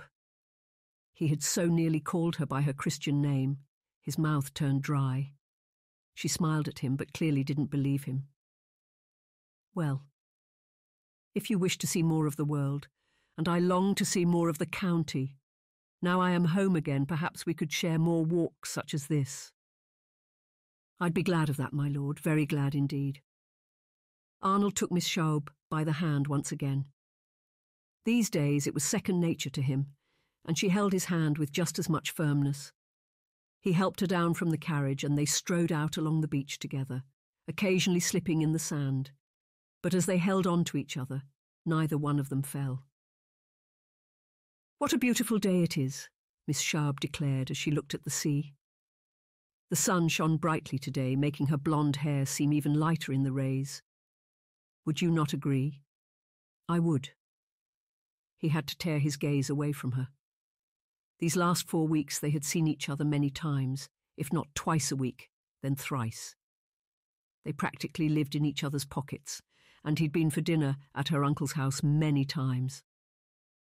They were always chaperoned, constantly, and as time went on, Arnold found himself resenting that presence. He glanced behind them, glad to see that the maid and footman who accompanied them, once again, seemed more interested in their own conversation. "Studland is a fine sight indeed," she sighed with awe as they hesitated on the beach. There were others here today. Some men paddled in the shallows with their trousers rolled up to their knees, and ladies sat on blankets, carrying parasols over their heads to protect them from the rays. "I suppose it is nothing to the beaches of France that you saw." "Believe me, this is something special," he confessed. "Yet I wish I could show you the depth of waves you can get in France, particularly on the south coast. You can stand on the beach and feel dwarfed. It's a reminder of the world's natural power. I could not help but stare agog at such a sight. I must have looked quite the bumbling fool staring in amazement at waves. He laughed at himself, encouraging her to laugh too. "Come, tell me more about France," she pleaded. They walked on together, and Arnold was thrilled to find she did not let go of his hand. By now, they would have usually released hands, or she would take his arm, but not today. Something had shifted between them, and she maintained this intimate hold.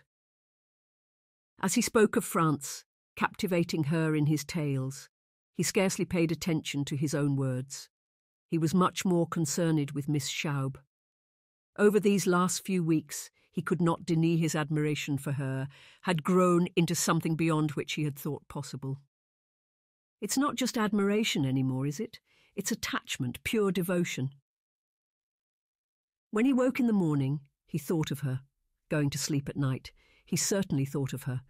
Sometimes allowing his mind to stray to illicit matters he knew he should not be thinking of, though he could not help it.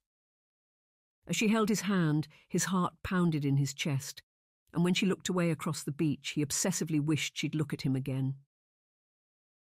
"What is wrong with me? I can no longer think straight." "You seem distracted today, my lord," she said as they wandered closer to the ocean. She released his hand and reached down, picking up conch shells with perfect dusky pink spirals. "Is everything well?" "Very well, indeed." He followed behind her as she collected more shells. "I suppose my thoughts are somewhat distracted today, that is all." "What concerns you?" "You, my lady." The words fell from his lips surprisingly easily. She spun back so fast to face him she dropped her shells. He laughed and bent down, picking them up for her again and passing them into her palm. Their fingers brushed together and he felt her flinch. He looked up, fearing what it meant. When he saw her blush and smile, it gave him hope. "Well, I have already begun by being bold, so I should continue, should I not?" "I have never known you to be nervous," she said softly. "Perhaps now I am." He walked on, with her hurrying at his side, her eyes now watching him rather than the ocean alone. "I was thinking how like your namesake you are, the Roman goddess." "Oh," she sounded a little disappointed, turning her chin down. "It is a good thing," he chuckled at her reaction. "I have always associated her with that strong hunter's image, the protector. I have seen time and time again this last month how like her you are, protecting your sister, those that you love." "You are kind, my lord," she whispered, and bent down, collecting more shells. He picked up a few more and offered them to her for her collection. "Yet there is a part of Diana, the goddess, that I fear too." "Fear?"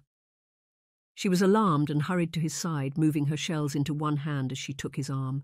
"Surely you do not fear me?" "Not in any way." He deepened his tone. "These last few weeks have been wondrous. Diana." He broke and used her Christian name, as he had longed to do for so long. "Surely you cannot be in any doubt of my attachment to you, not after all these weeks." She stared at him, her lips parted, but words clearly failed her. "I am devoted." He glanced around them, yet their chaperones were distracted, running away from the waves. He took her hand from his arm and turned it over, slowly lifting it to his lips. She didn't pull away, though he tested the waters constantly, moving so slowly that she had ample time to pull back if she wished to. When he kissed the back of her hand, she smiled, with such a full expression he felt giddy. I have never seen her smile in that way before. "The Roman goddess is a maiden goddess," he whispered. "You ask what I fear, and that is it. That the Diana I know, the Diana I am so attached to, will remain unmarried, as the goddess did." "Oh," she gasped, her eyes flicking down to the grasp he still had on his hand. "You and I have talked much These last few weeks of my travels. Now he had begun, he could not stop. All the words he'd rehearsed saying to her one day now poured out of him, with passion and in a rush. He didn't want to wait for his life to start anew with Diana. He wished it to be now, with the two of them not just companions, but something much more intimate. I have seen how much you long for adventure of your own, a chance to explore the world. I am not wrong, am I? I have a fascination for it, yes, she whispered, but I do not understand. She shook her head. Why talk of travels now? Because I wish to offer you something. He breathed deeply and lowered her hand, so it was held between his two.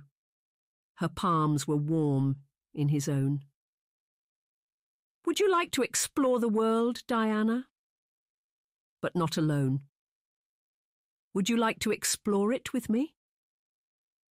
Her jaw slackened and she stared at him without blinking. The wind picked off the ocean and buffeted them. They were both forced to step back as her blonde hair whipped around her ears. You mean, she murmured, struggling with the words, as a travelling companion to you? She breathed heavily, and the way her eyes darted down to his hand showed she suspected he meant something else entirely. She needs to hear the words, why am I such a fool? Say the words. I must say what I truly feel. He loved her, there was no denying that. Not anymore. Their walks were not just an intimacy, but the greatest part of his days. He couldn't imagine going back to the continent and returning to his work without these moments and her company to look forward to. I mean as my wife, Diana. He heard the crash of waves and turned to see a large wave hurrying to the shore, faster than the others. Some ladies leapt from their blankets, speeding away, and one man dressed in a suit was drenched by the wave. Arnold drew Diana back across the sand, one hand in her own, and the other went for her waist, lifting her to safety on a risen bank of sand.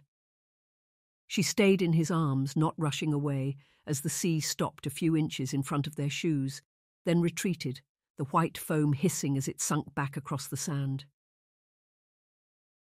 Would you, Diana? Arnold asked breathily, so taken up by the excitement of the moment that he struggled to stand still. As others laughed and tittered around them, having come so close to being caught by the wave, he focused on Diana alone, waiting for her answer. Would you consider doing me the honour of marrying me? Chapter 10. Diana. Diana was heated. Her whole body was engulfed as if the sun had set her alight with flames. Excitement danced in her stomach as she stared into Lord Lexington's dark eyes. More than anything did she wish to say yes, that she would marry him. These last few weeks, she had been happier than she ever thought she could be. Each day he had brought such lightness to her world that when she woke in the morning she got out of bed with a spring in her step. Whereas before she had retired early at night, wanting the oblivion of sleep, now she stayed up late, talking with Jane and thinking of Lord Lexington and what more travels they could have together. He makes me happy. She hesitated, about to say yes. He stepped toward her, his fingers tightening through her own. It was such an intimate touch that her mind wandered. He was bent down toward her in such a way that a kiss was within reach. How I would love to know what that kiss would be like. Her eyes lingered on his lips when a memory broke through her mind. It was of Jane, 3 days ago. They had returned from a tea party. But Jane was less than happy. She had marched through the house and torn off her bonnet, dismayed at the lack of a fine gentleman. How am I to ever marry if these are the men I meet? Goodness, maybe love is not something that's possible for me. The sadness of the words curt through Diana. She had made a vow to God long ago not to abandon her sister. At her mother's grave she had thrown a handful of dirt onto the coffin and made a promise. I will put Jane before my own heart. forever. Her happiness will come first. I make this vow to my mother and to God." "Diana!" Lord Lexington whispered her name, clearly on tenterhooks as he waited for his answer. She almost said yes at that moment, but Jane was too strong in her mind. If she were to marry Lord Lexington, what would become of Jane? Would she be rushed into a loveless marriage? Diana could not countenance that. She wished Jane to marry for love, not for immediacy of stability, even if she were to take Jane with her to the continent once she had married Lord Lexington. Then Jane's chances of finding a good match in this country would be out of the window. "Oh," Lord Lexington sighed, clearly sensing her answer. "I fear I know what you must say." He hung his head, hiding his expression, though his hand clutched hers no less. "I fear my answer," she murmured, "for I know I must give it even if it is not the one I wish to give." "Pray tell what that means." His head lifted again, and there was agony in those features. The cheeks were contorted and the skin around his handsome eyes wrinkled. "Do you not care for me?" "How could you think such a thing?" She looked around the beach, checking for their chaperones. The footman had been caught in the large wave and was holding his sodden jacket out as the maid laughed at him. They were completely distracted. Diana took the opportunity and moved toward Lord Lexington. She shoved the shells she had been carrying into a pocket of her Spencer jacket and clutched the lapel of his coat, needing to be closer to him. "Do not be in doubt of my attachment to you.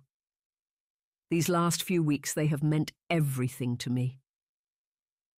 "But," he urged her on, sensing it was coming, "but I cannot leave. I cannot. As much as I long to explore—" She hesitated, looking out to the ocean and wondering what was beyond. "I cannot do it. I'm so sorry, my lord. In every way, I am sorry." She felt cruel with her gut twisted in pain. She was causing pain to the one man she cared for more than any other in this world. He hung his head forward again, hiding his expression. She released his lapel and he loosened their hands. He stepped back from her, creating a distance between them. That air felt so empty, Diana stumbled as the wind picked up between them again. Lord Lexington's hands were not there to keep her standing, and she nearly fell over. He lifted his head enough that she could see his expression. The jaw muscles had tightened, and he was doing his best to avoid looking her in the eye. "I'm so sorry," she said with full heart, wishing she could take back the words. Part of her wished to run into his arms, to embrace him, to tell him that she loved him and of course she would marry him. "I would be breaking my vow to see Jane settled first before myself. I cannot do it. Jane has to come first. Please don't be sorry," he begged of her. "You have done nothing wrong, and your words are testament to your good character. I will have to leave for the continent soon, and if you said yes, that would mean parting with me." "You do not wish to leave your sister, do you?" he whispered. She shook her head, revealing he was right. "Come, let us return you home." He offered his arm to her, woodenly now, and turned to walk back along the beach. Ordinarily they would have walked for much longer, but not today. She couldn't blame him for not wanting to stay in her company after what had passed. Slowly she threaded her hand through his arm and allowed him to escort her back down the beach. Diana stared at his profile constantly, but he didn't once look her way. Only when they reached the carriage on the main track behind the beach did he look her in the eye. As a tear slipped out, something she could not fight, he offered up his handkerchief. "I'm so sorry," she whispered again. "You have nothing to be sorry for." When she tried to pass him the handkerchief back, he refused. "You take it. May it be some lasting connection between us after I return to the continent." "He's leaving soon?"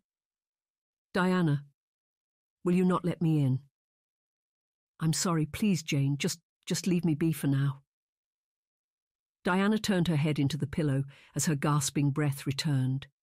She only managed to stave off her tears for seconds at a time before they swept in again. She was torn, her heart twisted into pieces so much that she still had not let go of Lord Lexington's handkerchief. Repeatedly she dried her tears with it, but they came again. Soon enough, his handkerchief was sodden, as was the pillow where she laid her head. Jane's footsteps retreated from the bedroom door, and Diana sighed as they left.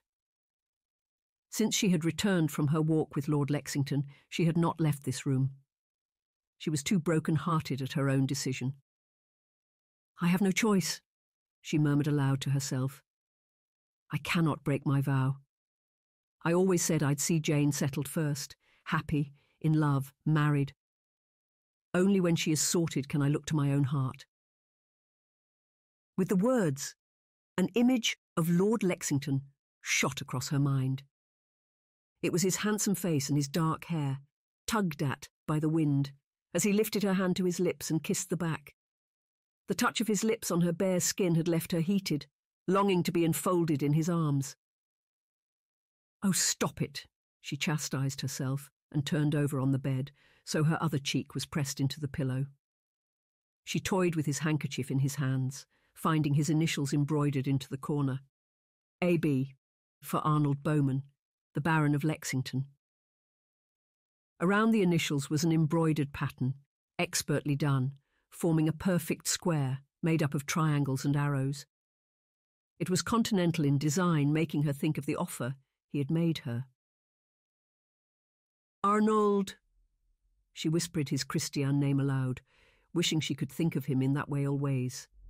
He hadn't just offered his heart when he'd asked her to marry him, but the life she had dreamt of, too. A life of adventure and exploration, a chance to travel. It was more than she ever could have imagined was possible. Yet I turned him down. Oh, how can I bear it? Diana thrust her face nose down into the pillow, wailing as fresh tears came. As much as she regretted turning him down, she knew it could be no other way. I cannot break my vow. Yet neither could she spend her days crying. It would do for one evening. But to survive without Arnold's friendship, to live with some vague sense of happiness after he returned to the continent, she would have to find a way.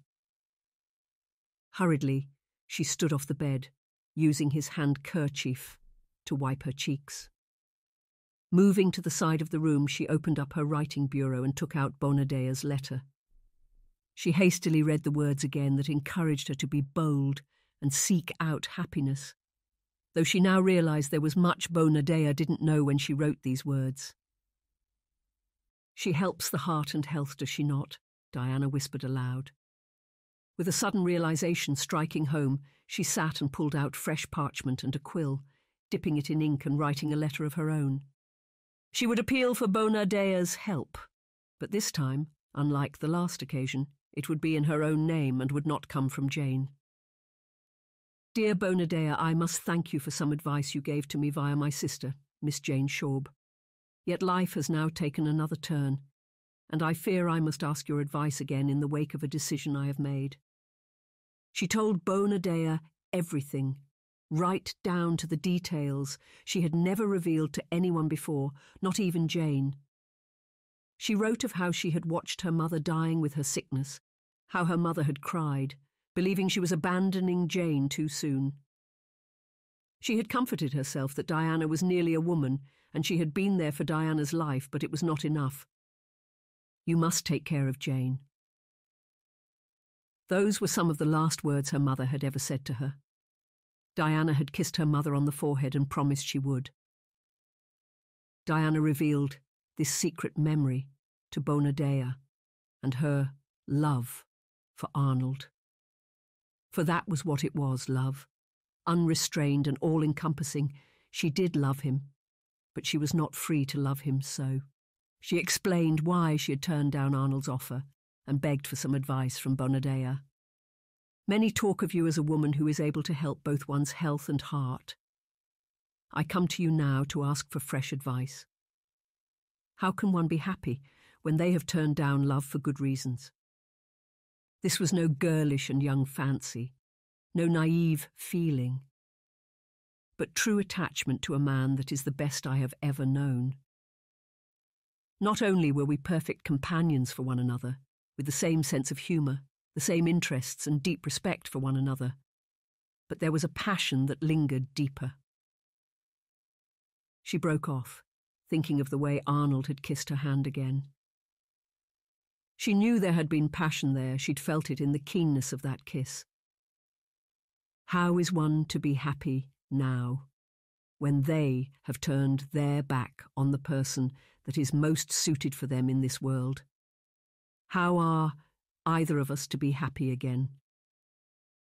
I wait your reply with eagerness. Your friend, Miss Diana Schaub. Chapter 11. Arnold. You will be needed at the meeting in Paris in 1 week. Arnold broke off from the letter, lowering it slowly to his desk. The house was strangely empty, the quiet all the more noticeable than it had ever been before. He kept looking at the door, in the hope that someone would come through. In particular, that Diana would come to see him, but she never did. "A week! Just 1 week!" Arnold hissed harshly. After being so still and quiet for so long, his next actions were sudden and rushed.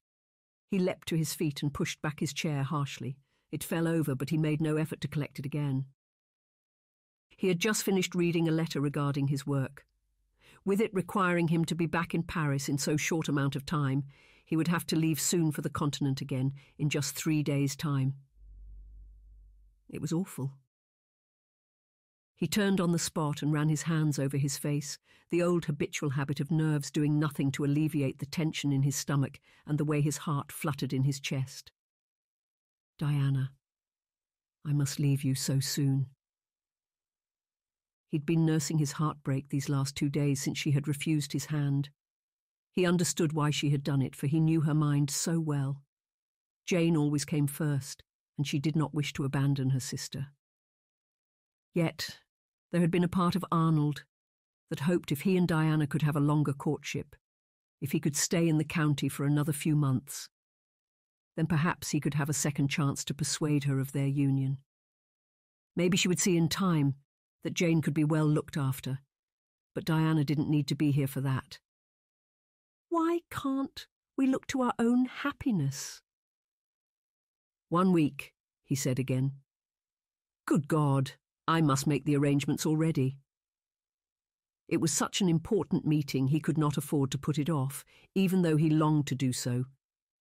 He took 2 papers and hurried to write them so quickly that his writing was an untidy scrawl, nothing like his usual style. The first was a letter to his colleague assuring him he'd be in Paris. The second letter was to arrange for a pass via a ship in 3 days' time. As he wrote the letter, he broke off halfway through, wishing he could request 2 tickets instead of 1. I can't go yet. God's wounds. I cannot leave like this. He pushed the papers harshly away, snatched up his tailcoat and ran from the room, hurrying to put the coat on as he left so much that he nearly fell over in his distraction. Bounding out of the house, he rushed to the stable. His staff offered to make up the carriage, but he did not have the peace of mind or patience to wait for it, so he saddled a horse instead and rode away from the house. The steed galloped quickly down the drive, taking him far from the Lexington manor and out across the Dorset countryside, toward the house he had visited repeatedly these last few weeks. As he appeared on the drive, he slowed the pace of the horse a little, his eyes darting between the windows in search of her. Kingston Manor was grand with the summer flowers having grown, and the ivy across the grey stonework reaching out with long green fingers. Arnold saw someone flit between the windows, plainly having noticed his arrival, but as he pulled up with his horse, he was disappointed to find it was not Diana who flung open the door, but her sister, Miss Jane. "My lord!" she exclaimed in surprise, as he flung himself down from the horse and passed the reins into the waiting hands of a stable boy. It is so good to see you. She hastened down the steps in front of the house. You have stayed away these last few days. I have. No doubt you have heard the reason for my absence. He waited for her answer, seeing Jane hang her hand and nod. She was rarely modest, for she was so confident of character. It was testament to her sadness.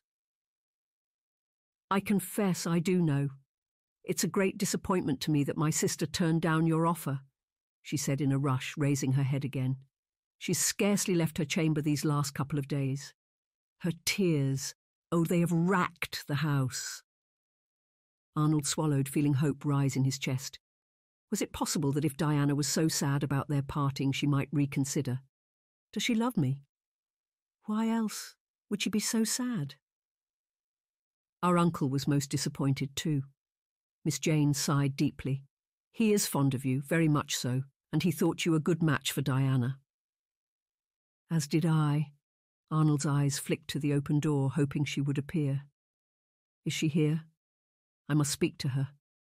There is something more she must hear now. I am afraid not. Miss Jane shook her head.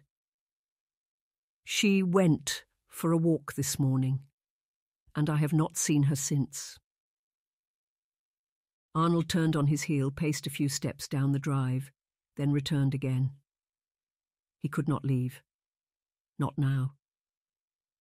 He had to make the arrangements at once for his parting from England's shores, and he could not do that with any commitment until he had spoken to Diana first. "Oh!" Miss Jane gasped. "What is it?" he asked, turning to face her again. "I see her." Jane pointed out to the garden. "She has returned, my lord." Arnold jerked his head round, seeking Diana out. He caught sight of her at a distance. She was ambling slowly through the garden, with a bonnet on her head and the ribbons loose past her shoulders. She trailed a hand through long grasses and daisy bushes beside her, though she didn't once look at the house. "I must speak to her," Arnold said, and set off, racing toward her. "My lord, you have no chaperone," Miss Jane called, running after him. "Then I beg of you, chaperone, from a distance. I must speak freely to her," Arnold pleaded, walking with such purpose and speed that Miss Jane struggled to keep up with him anyway. "Of course." She didn't hesitate in agreeing to his terms. He crossed the lawn, with Jane dropping further and further back behind him. "Miss Shaub!" he called, knowing he had to return to formality when Miss Jane could overhear him. Diana looked up from the daisies. When she saw him, her face paled. She turned away, then turned back again, wringing her hands together as if she did not know what to do with herself. "Diana," he said in a softer tone as he reached her. "My lord, you're back." The skin around her eyes was red, and his handkerchief was still in her palm. "You have been crying." He reached for her hand, needing to be closer to her. "My heart." "That is all," she murmured, looking down at the grasp he had on her hand. "Forgive me for coming unprepared. I imagine after what passed between us the other day, you must not wish to see me again." "Far from it." Her words captured his attention. Bees buzzed past them, interested in the flowers, but he barely noticed and hardly cared if he was stung, for he hung on to her every word. "I am still attached to you, my lord, no matter what the nature of my refusal was. Never think you are unwelcome here." "Thank God for that." He nearly lifted her hand to his lips to kiss it, but glanced back, aware that Miss Jane hovered on the other side of the flower bed, watching them from a distance. She may not have been able to hear their words, but he knew he couldn't take the liberty of kissing Diana's hand. "It is with regret I must tell you I am to leave soon." "How soon?" Diana asked, her words coming quickly. "In 3 days." "Heavens!" She released his hand, fussing with this handkerchief once again. "That is soon." It was no expected. He shook his head. I have a meeting in Paris I must attend, so I will make the arrangements at once. I understand, she nodded, though the movement of her neck showed she also gulped, as if holding back words. She shook her head and fell quiet. He longed to know what she was tempted to say, but Diana had only ever been completely free when they were out exploring together. In those moments she was open with him, her true self. Here, within the shadows of her house and under the eager gaze of her sister, she was quiet again. I wish you a safe journey. I wish you well, my lord. Do not say that.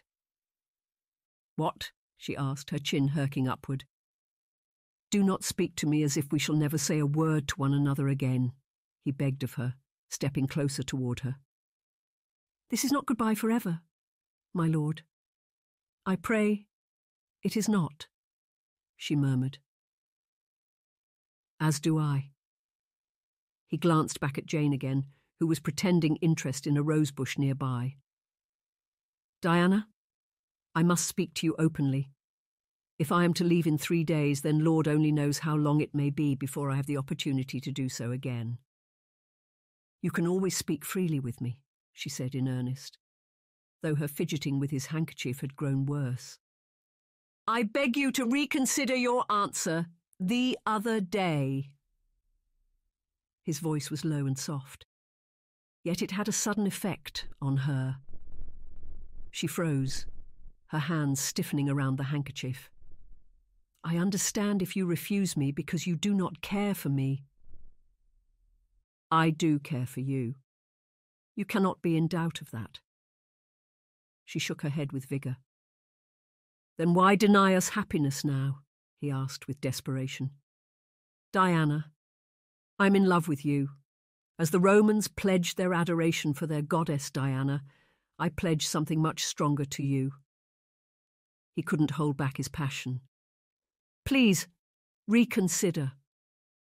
I would work every day to make you as happy as you possibly could be. And I believe that together we could indeed be happy. My lord, pray, listen to me. She stepped toward him, and just as she had done the other day, she took a soft hold of the lapel of his jacket, with the palm of her hand resting on his chest. It was an intimate touch, one he wished to indulge in. Do not doubt the strength of my affection for you, but I cannot marry you. Her breath hitched as she lowered her gaze. It would mean breaking a vow to another. It is something I cannot do. This other vow comes first. Arnold lost his breath. His heartbeat slowed, and he felt tears prick his eyes. He had not cried in years, not since he had lost his parents, but it was the closest he had come in a long time. I'm so sorry, Diana said, her breath catching in her throat. As am I. Arnold threw caution to the wind, hardly caring that Miss Jane was chaperoning them. He took Diana's hand and kissed the back, holding on to that kiss longer than was really appropriate, though he could not help himself. She closed her eyes, as if in equal thrill and agony at that touch. Goodbye, Diana. I will leave in a few days, and I promise I will not trouble you again. He released her hand and backed up. She moved forward, following him, then falling still. He held her gaze for a moment, then turned and walked away, avoiding looking at Miss Jane as he passed her. He could not look either of them in the eye any longer, for fear they would see the pain and the tears that lingered there. I thought the first time my heart was broken by Diana was enough. This time it hurts even more. Chapter 12. Diana. What have you done? Jane rapped on the door, begging entrance, but Diana refused to let her sister in. Diana, you cannot stay forever in that chamber. I can another day, she insisted. She had not yet fully risen and wore her nightgown with a shawl over her shoulders and her blonde hair loose around her ears. You should not have to put up with me and my tears, Jane. Seek your own happiness. You have a tea party later today." "Damn the tea party," Jane called from the door. "Jane!" Diana stood off her bed. "Be careful of your language." "Call it testament to my strength of feeling." Jane rapped on the door another time. "If you do not let me in this minute, I will find a way to barge through that door." "You will do no such thing." Diana marched to the door. "It's not becoming of a lady. And God forbid I should do anything that is unbecoming of a lady. Yes, you have taught me well.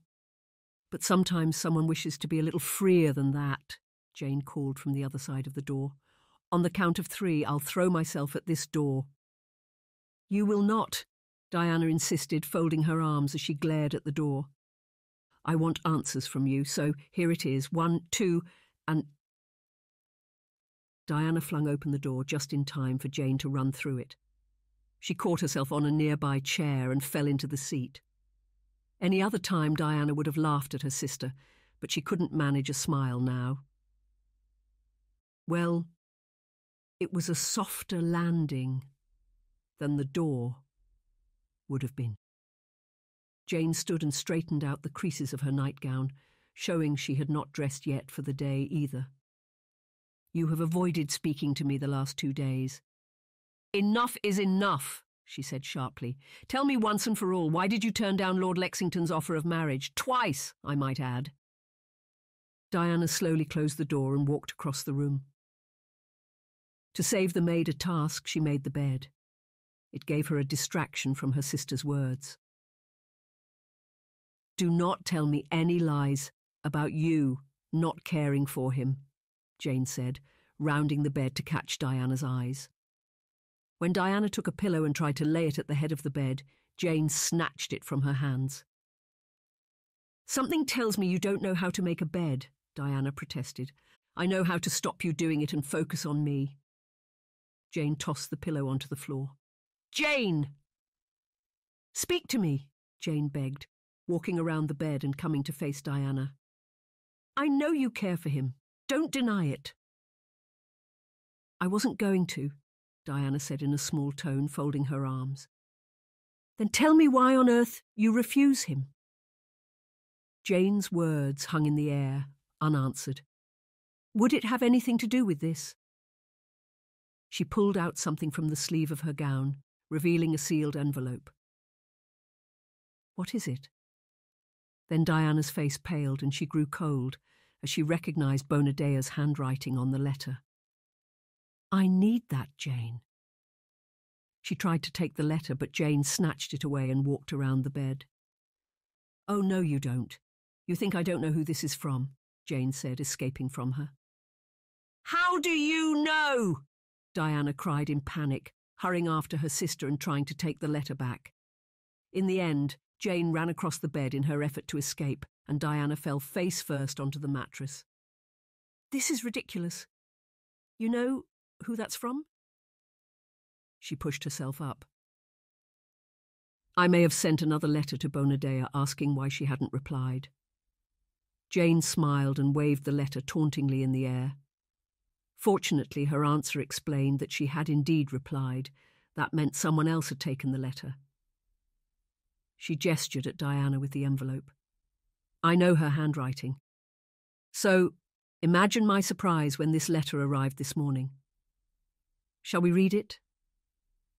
"No, Jane, don't."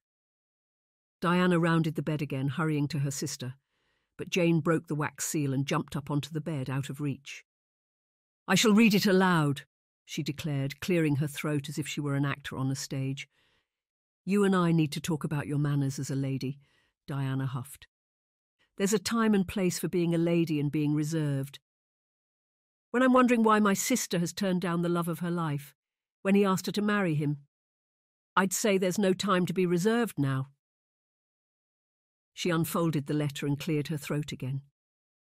As she began to read, Diana stood back, wringing her hands together, as she realized she could no longer stop her sister from seeing what was in the letter. "Dear Miss Diana, Schaub, I must confess, how saddened I was to read your letter. My latest correspondence with your sister assured me of your happiness and indeed the potential for you to be in love. Based on your letter, there is now much I wish to say to you, and I pray you will shift the obedience and loyalty you have.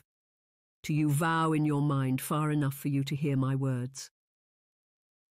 What vow? Jane broke off and looked up from the letter. Diana didn't answer but sat down on a stool by her vanity table. Beside her on the table were the shells she had taken from Studland Beach. She toyed with them for a few seconds, thinking of Arnold, then fell still. When Jane had no answer, she continued reading aloud. Your vow to your mother to protect your sister is a kind one, a heartfelt one, but it may no longer be as necessary as you once thought it. As Jane read the words, the gusto left her voice.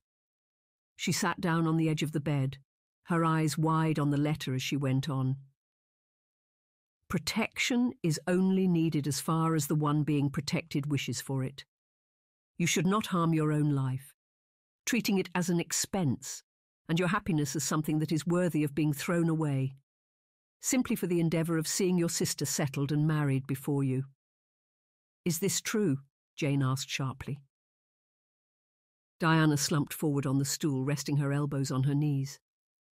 Diana, what Bonadea says, is it true you made this vow? You know I have always protected you, Diana whispered. Our mother was so sad that she was not going to be there to help guide you through life. I promised her, and to God, that I would take that place, your happiness, your marriage. She breathed deeply and looked down at the floor, unable to meet her sister's gaze. It was always going to come before my own. Well, Jane huffed. There's much I have to say on that matter, but let me read what more Bonadea has to say first. I urge you not to predict what your sister feels, but to ask her before you make a decision that impacts her as well. If you love this man as much as I suspect you do, then you could be throwing away a great happiness indeed. And what is it all for in the end?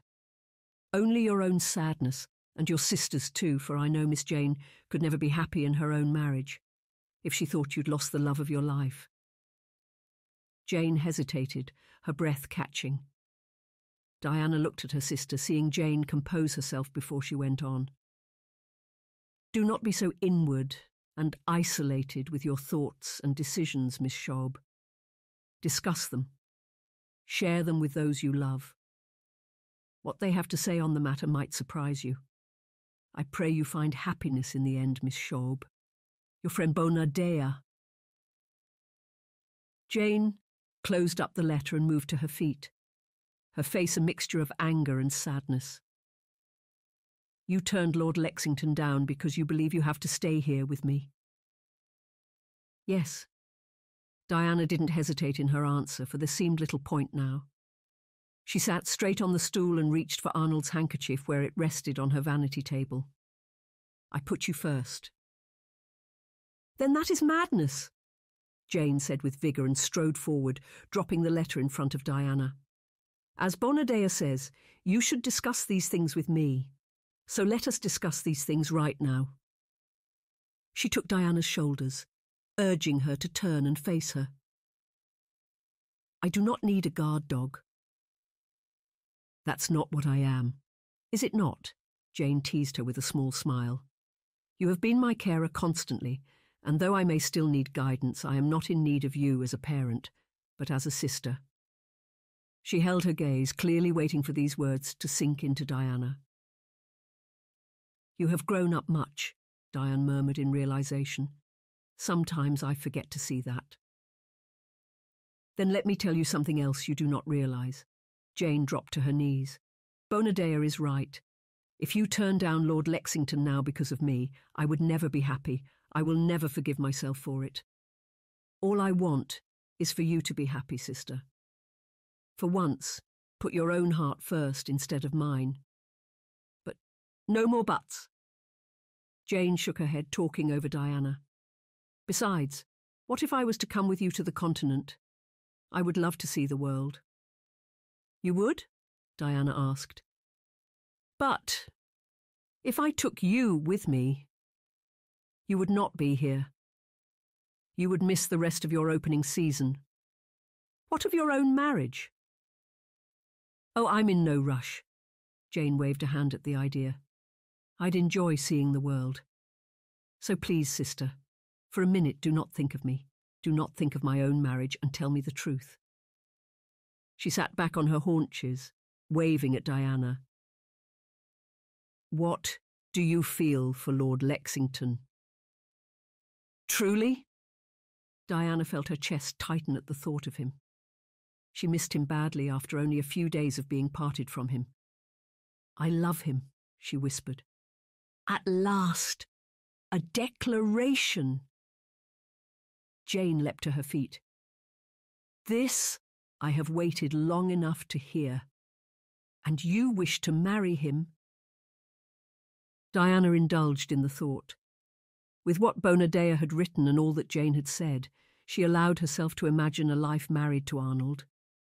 She thought of waking up beside him, of never having to part from his side, and of exploring the world with him. What a life that could be. I do, Diana murmured, then jumped to her feet. Oh, my goodness. I do want to marry him. Then get dressed. Jane reached into the cupboard and pulled out Diana's new blue gown and threw it at her head. Do not delay. We shall ask our uncle's opinion and be on the carriage to Lord Lexington's house before lunch. Jane ran for the door. Hurry, Diana. If he is to leave soon, then we must find him before he goes. Diana felt a dread creeping in. Had she left it too late? Was it possible that Arnold had already left for the continent? She threw on her gown and hastened to do her hair, making such a mess of it that a maid had to come in and redo it for her. I hardly care how it looks. I must see him before I'm too late. Chapter 13. Diana. Of course you have my blessing. Lord Cobham's voice boomed as he jumped up from the dining table, tipping over his coffee cup, though he made no effort to catch it. 2 footmen leapt forward. One caught the coffee cup before it could roll on the floor, and the other mopped up the coffee. Come, come, let us be quick. Lord Cobham beckoned both Diana and Jane to the door. We shall take you to see him at once. You would be happy for the union? Diana asked, as her uncle took her arm and led her through the house. Simpkins, fetch the carriage at once, if you would. He called ahead, then shifted his focus back to Diana. Of course, dear. Not only is Baron Lexington a fine contact, a respectable man, but I have never seen any other man so well suited for you. Come, let us get on the road at once. As they stepped into the carriage, Diana was jittery. She could not sit still and repeatedly wrung her hands together, perched on the very edge of the coach bench. Jane kept trying to pull her back, but she sat forward again. If this carriage goes much faster, you'll bounce right out of your seat, Jane warned, clutching to the back of the bench as they bounced over potholes. I fear you are right, Lord Cobham said, looking a little pale from the speed of the carriage, as his fingers gripped the bottom of the seat. As the carriage came to a sudden stop on the Lexington estate, Diana jumped out of the door, not bothering to wait for the footman to open it for her. Taking the skirt of her gown in one hand, she ran to the door, breathless as she knocked. Please, Arnold, please be here. She rehearsed in her head what she would say, how Jane had helped her to see that she no longer needed to put Jane first. Perhaps both she and Jane could be happy travelling the continent together. I am free to love him, without restraint. And I will not have broken my vow, as Jane has released me from it. She planned as well to tell Arnold of Bonadea and the advice she had given. If it wasn't for Bonadea's words, she would not feel this hope and happiness now that made her bounce on her toes with excitement. Miss Sharp? The door opened and the butler stared at her. "Good day. I'm here to see the Baron," she said, craning her neck to look past the butler. "I am afraid he has gone." The butler's words deadened her to the spot. All the fidgeting and bouncing stopped. "I beg your pardon?" she managed in a small voice. "He is to take a ship from Southampton tomorrow to Calais," the butler explained, looking between her and Lord Cobham and Jane, who had just stepped out of the carriage on the drive. "He has taken a carriage this morning to Southampton, and shall stay overnight before he leaves." "Oh!" Diana could manage no other words. She stared listlessly into the house without any real direction, her heart thudding so hard that she was in agony. "I am too late. I have missed him." Her mind ran wild with fear. The last time she had seen Arnold, he had said he was not sure when he would be back. What if it was months? It could even be years until she had the chance to see him again. How would her heart bear it? What if he found another in that time and married someone else? Am I doomed to have a wounded heart forevermore?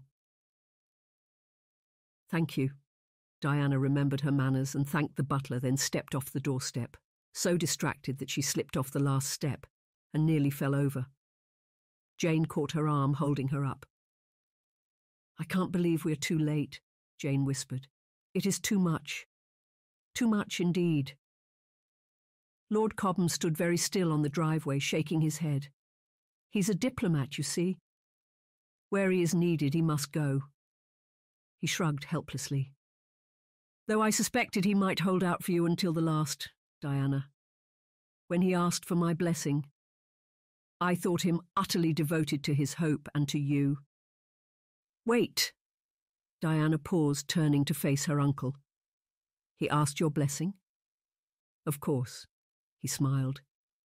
"He asked me the last time he came for dinner. You two retired to the parlour, and we stayed in the dining room for coffee. Never have I seen a man so enamoured." He patted Diana softly on the arm. "I am truly sorry we are too late. I would say I wish our carriage could ride faster, but I fear I may not have made the journey if it had." He still looked a little queasy, and placed a hand to his stomach as it made an audible groan. "What now?" Jane asked, walking Diana back to the carriage. There was a part of her that felt lost, as if it had left already with Arnold and would not return until she found him. With Jane's arm in her own, she walked toward the carriage, her body moving numbly. "Miss Shorb, I have something for you." The butler's words called her to a stop. She released Jane's arm and turned back to the door, watching as he retreated inside. As they waited for him, Diana exchanged a look with her sister. Jane looked equally perplexed, shrugging her shoulders. The butler returned and offered a sealed envelope to Diana. "He wished this to be sent to you, but I hadn't yet managed to post it today." "Thank you." Diana took the letter, finding her name written elegantly on the envelope. She turned her back on her uncle and Jane, wishing to be alone to read what Arnold had to say. Peeling open the envelope, she found a letter inside. "My dearest Diana, for dearest is what you have always been and shall be. I understand if your priority for your sister's happiness will always win. I can hardly blame you for such a noble endeavour as to put another's happiness above your own. But if you should ever change your mind, if you should wish to join me on the continent to marry me, I beg of you to do so. I enclose 2 tickets for passage to France. One is for you and the other for your sister, for I would never wish you to be without her. With all my love, Arnold." "He has left us tickets." Diana turned sharply round and held the tickets up in the air, her body jittery with excitement once again. "Look, he's asked us to go with him." She offered the letter to Jane, who swooned as she read the words. Lord Cobham took the tickets, examining them. "Is there any way we could get to Southampton overnight, in time for the boat tomorrow?" "There may be." Lord Cobham frowned, his expression not revealing much hope. Diana didn't know if he was thinking of his nausea on carriage journeys, or if he believed too much time had passed already. Maybe I am too late. Is that everything, my lord? The quartermaster for the ship took the baggage trunks from his footman.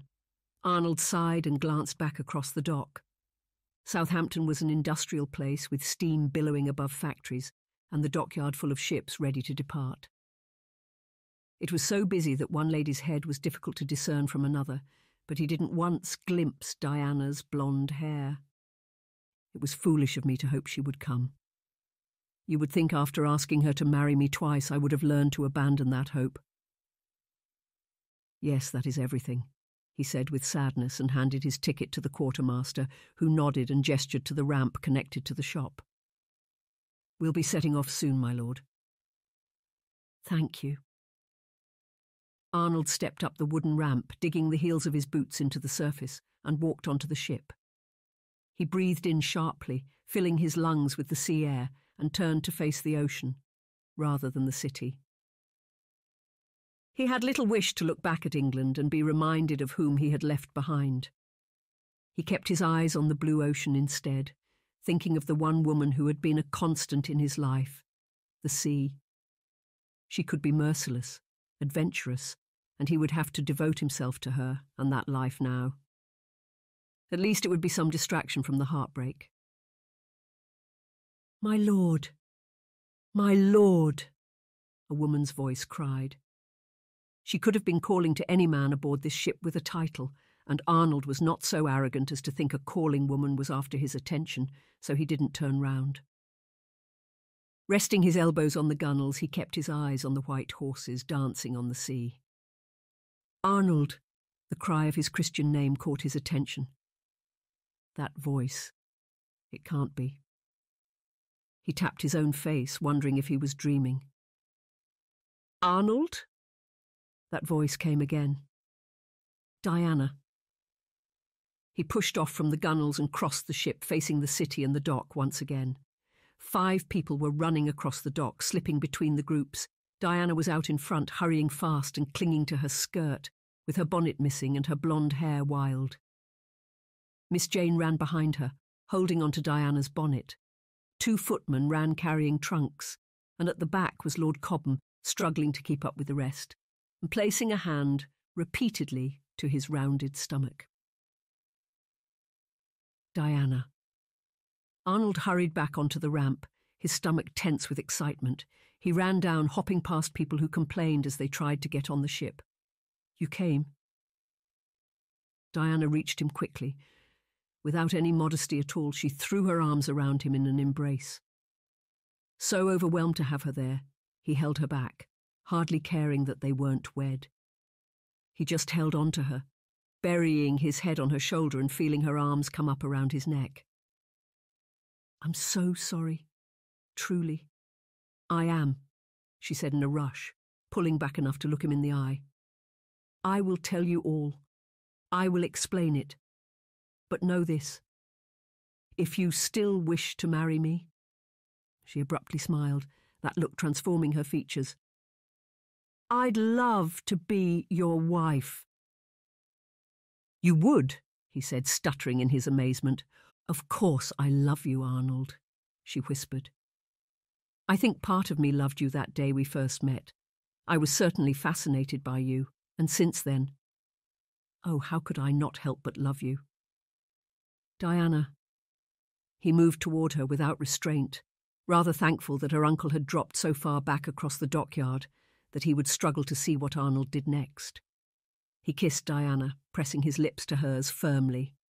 She kissed him back, her hands gripping to his shoulders as she angled her head against his.